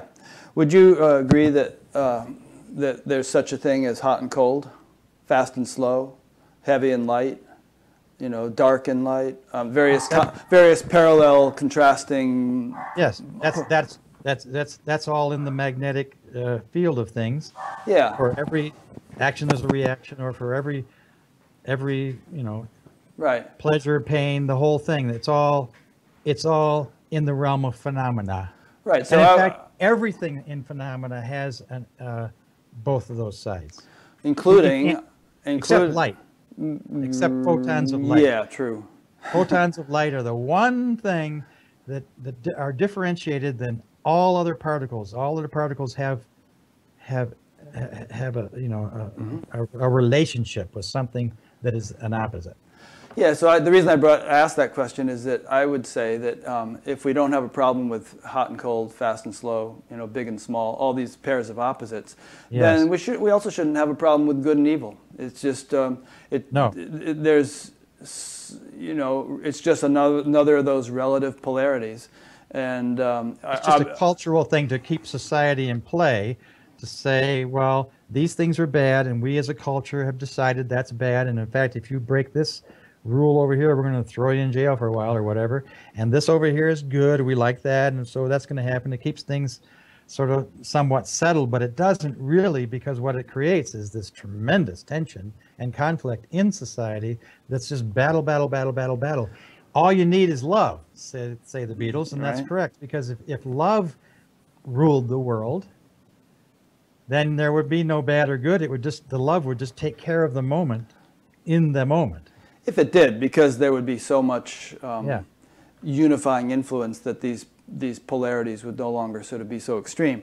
But but what I'm suggesting is that you know, just as in the universe, irrespective of human judgment, there are such things as fast and slow and hot and cold. You know, which the latter is a measure of how fast molecules are vibrating. I'm saying that there could be also some, you know, negative and positive qualities in creation, which are not merely human judgment, and that, you know, through the human lens we see it, that it's bad to rape children and good to feed the homeless or something like that. It's not just sort of arbitrary, superficial, capricious value judgments on things. See, the reason I'm saying this kind of thing is a lot of times when people talk non-duality, they kind of try to wipe out all relative distinctions and brush all that aside as if relative distinctions are meaningless, and they're just merely conceptions, and we're beyond those, you know. But I would say that we can appreciate the non-dual nature of things without losing our appreciation of relative distinctions. You know, we might prefer Bernie Sanders over Donald Trump, for instance, and yet be a highly enlightened person. So, going back to what you said a while back about the heart, or the mind-heart sort of connecting, right, and playing together. There's a segment of that in one of the videos about that. I have it right here. You say, let's see, you say, it is estimated that at least half of the cells of the heart are actually neurons with clusters of ganglia attached, just like the brain. And at least one aggregate of the heart's neural ganglia connects directly to the spinal cord, right. Thus to the nervous system of the entire body, just like the brain. And you can take it from here, but yes, yeah. Exactly. And so what you're kind of pointing to, I think, is in the element of all that good and bad and stuff like that going on, there's also compassion. Yes. And compassion is a relative term. Mm-hmm. And it is in the experiential realm. It is almost a feeling. And so the difference between just the intellect looking at those and then reacting accordingly, or those being bad, good things and reacting accordingly, when the heart comes into play, then there's an amelioration, because there's another kind of movement that gets involved, which you can relate to love, if you will, that brings a softness to it and brings a caringness to it and brings those kind of things. So on the level of phenomena, that would be good phenomena, shall we say? Yeah, yeah. And the way I dealt with that in the book is the evil, good and evil thing is that anything is good that supports the awakening of conscious awareness. And things that are bad are things that do not support the awakening of conscious awareness. That's a really good way of putting it. So not being an intellectual division, but just things that support what the universe is doing, which is unfolding and expanding in those ways, versus being restrictive and resistive and all the other stuff, which is to separate from that movement, if you will. Yeah. So in that vein, relativeness has a meaning for sure. It can't be just, I mean, it can be, but it can't. It doesn't need to be rejected. Right. Or whatever. But what the non-duality guys are saying, I believe, I don't want to put words in their mouth, but I would simply say this too, that the ultimate answer to everything is complete clarity on the fact that the complete displacement of mental constructs of mind and attachment there too. So what they're saying is if you really want the real bottom line answer to the absolute living truth of things, you need to get completely disengaged with that whole realm. And so when we try to bring it back to, well, but we want to move around in this way, well, we aren't doing it. The movement around in that realm is taking place naturally and spontaneously, as we've already said. And so that movement of compassion is a spontaneous thing. The movement of choice is a spontaneous thing. It's just when the illusion is gone, then the movement takes place all by itself, naturally, spontaneously, effortlessly, without there being the false illusion that there's entity choosing to do this or not.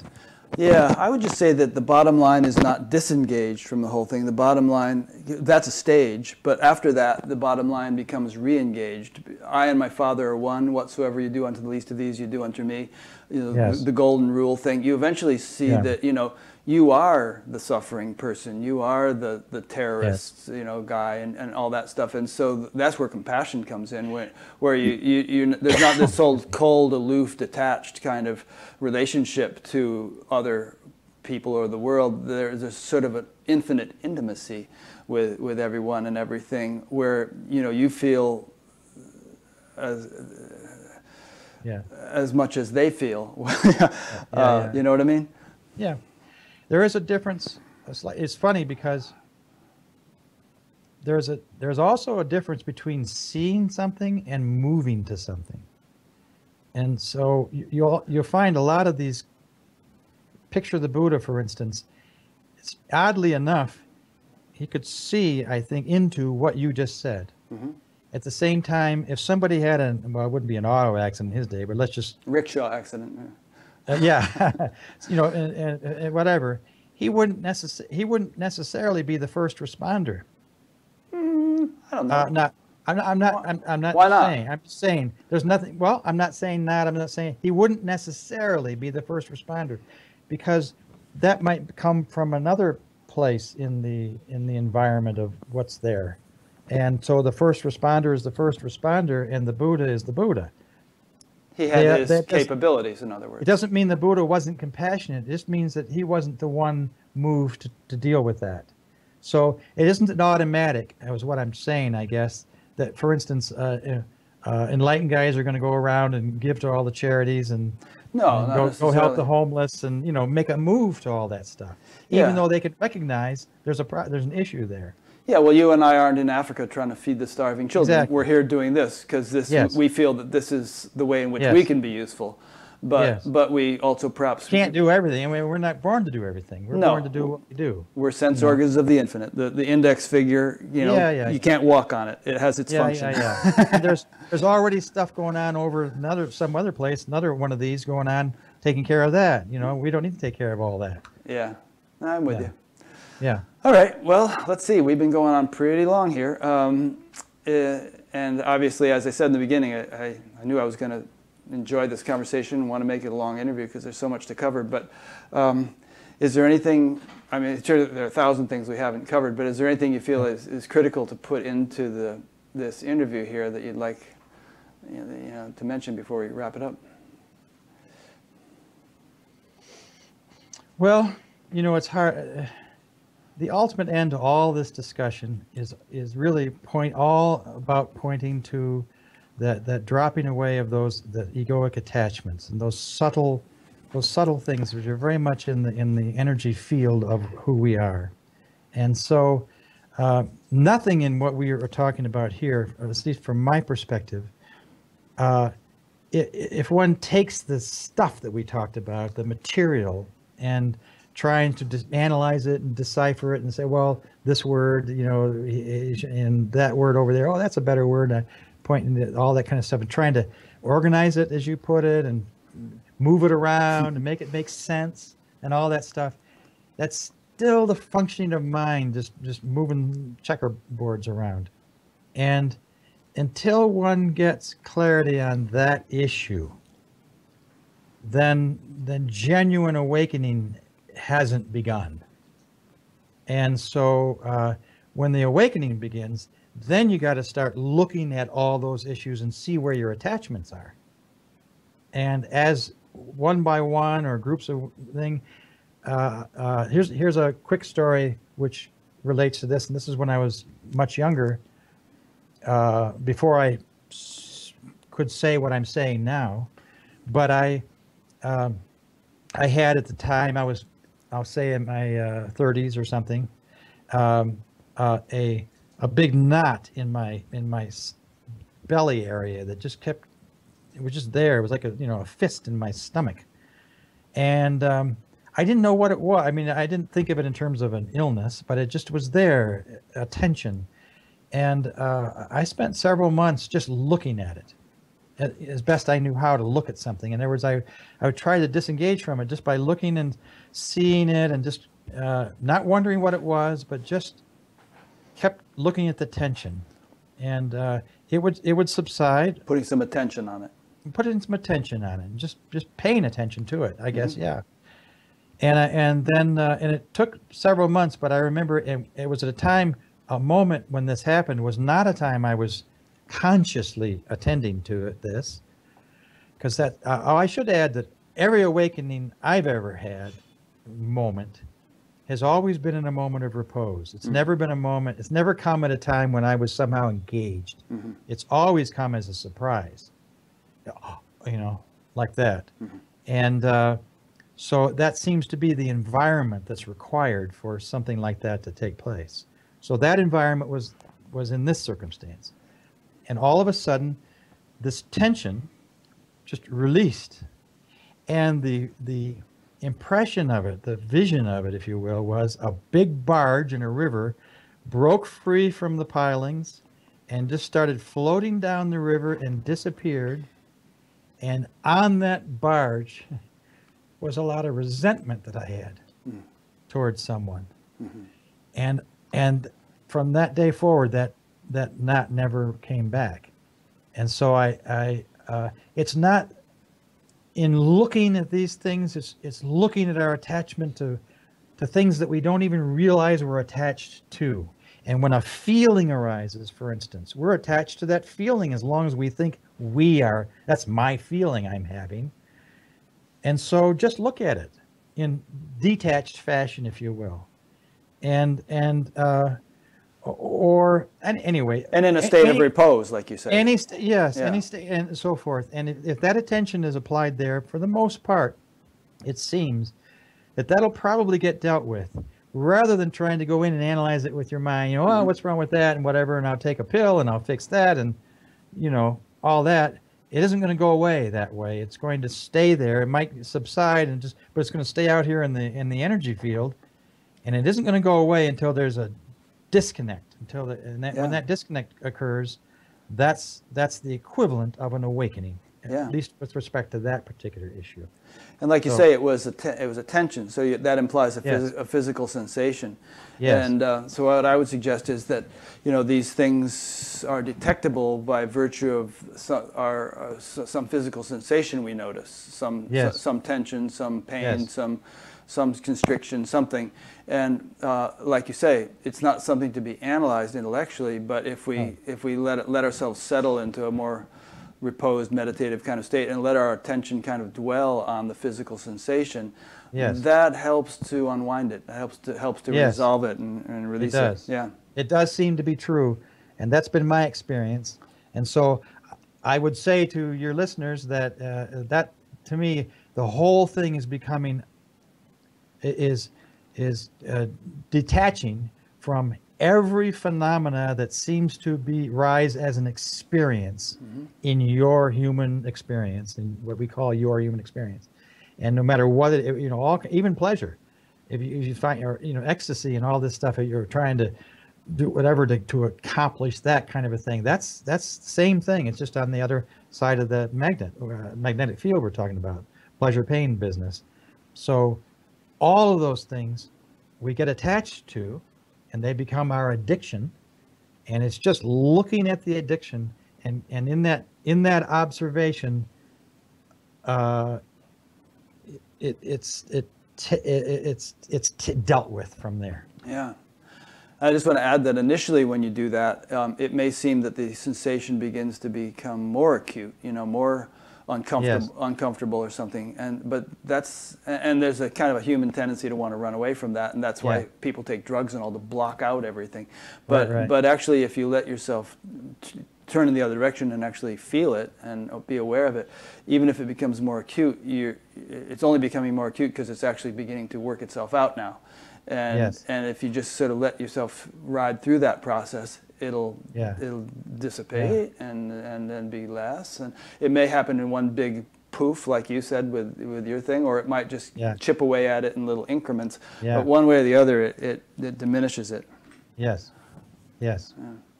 So there it is. Okay, great. That's a practical note to end on, I guess. Give people a little technique to work with.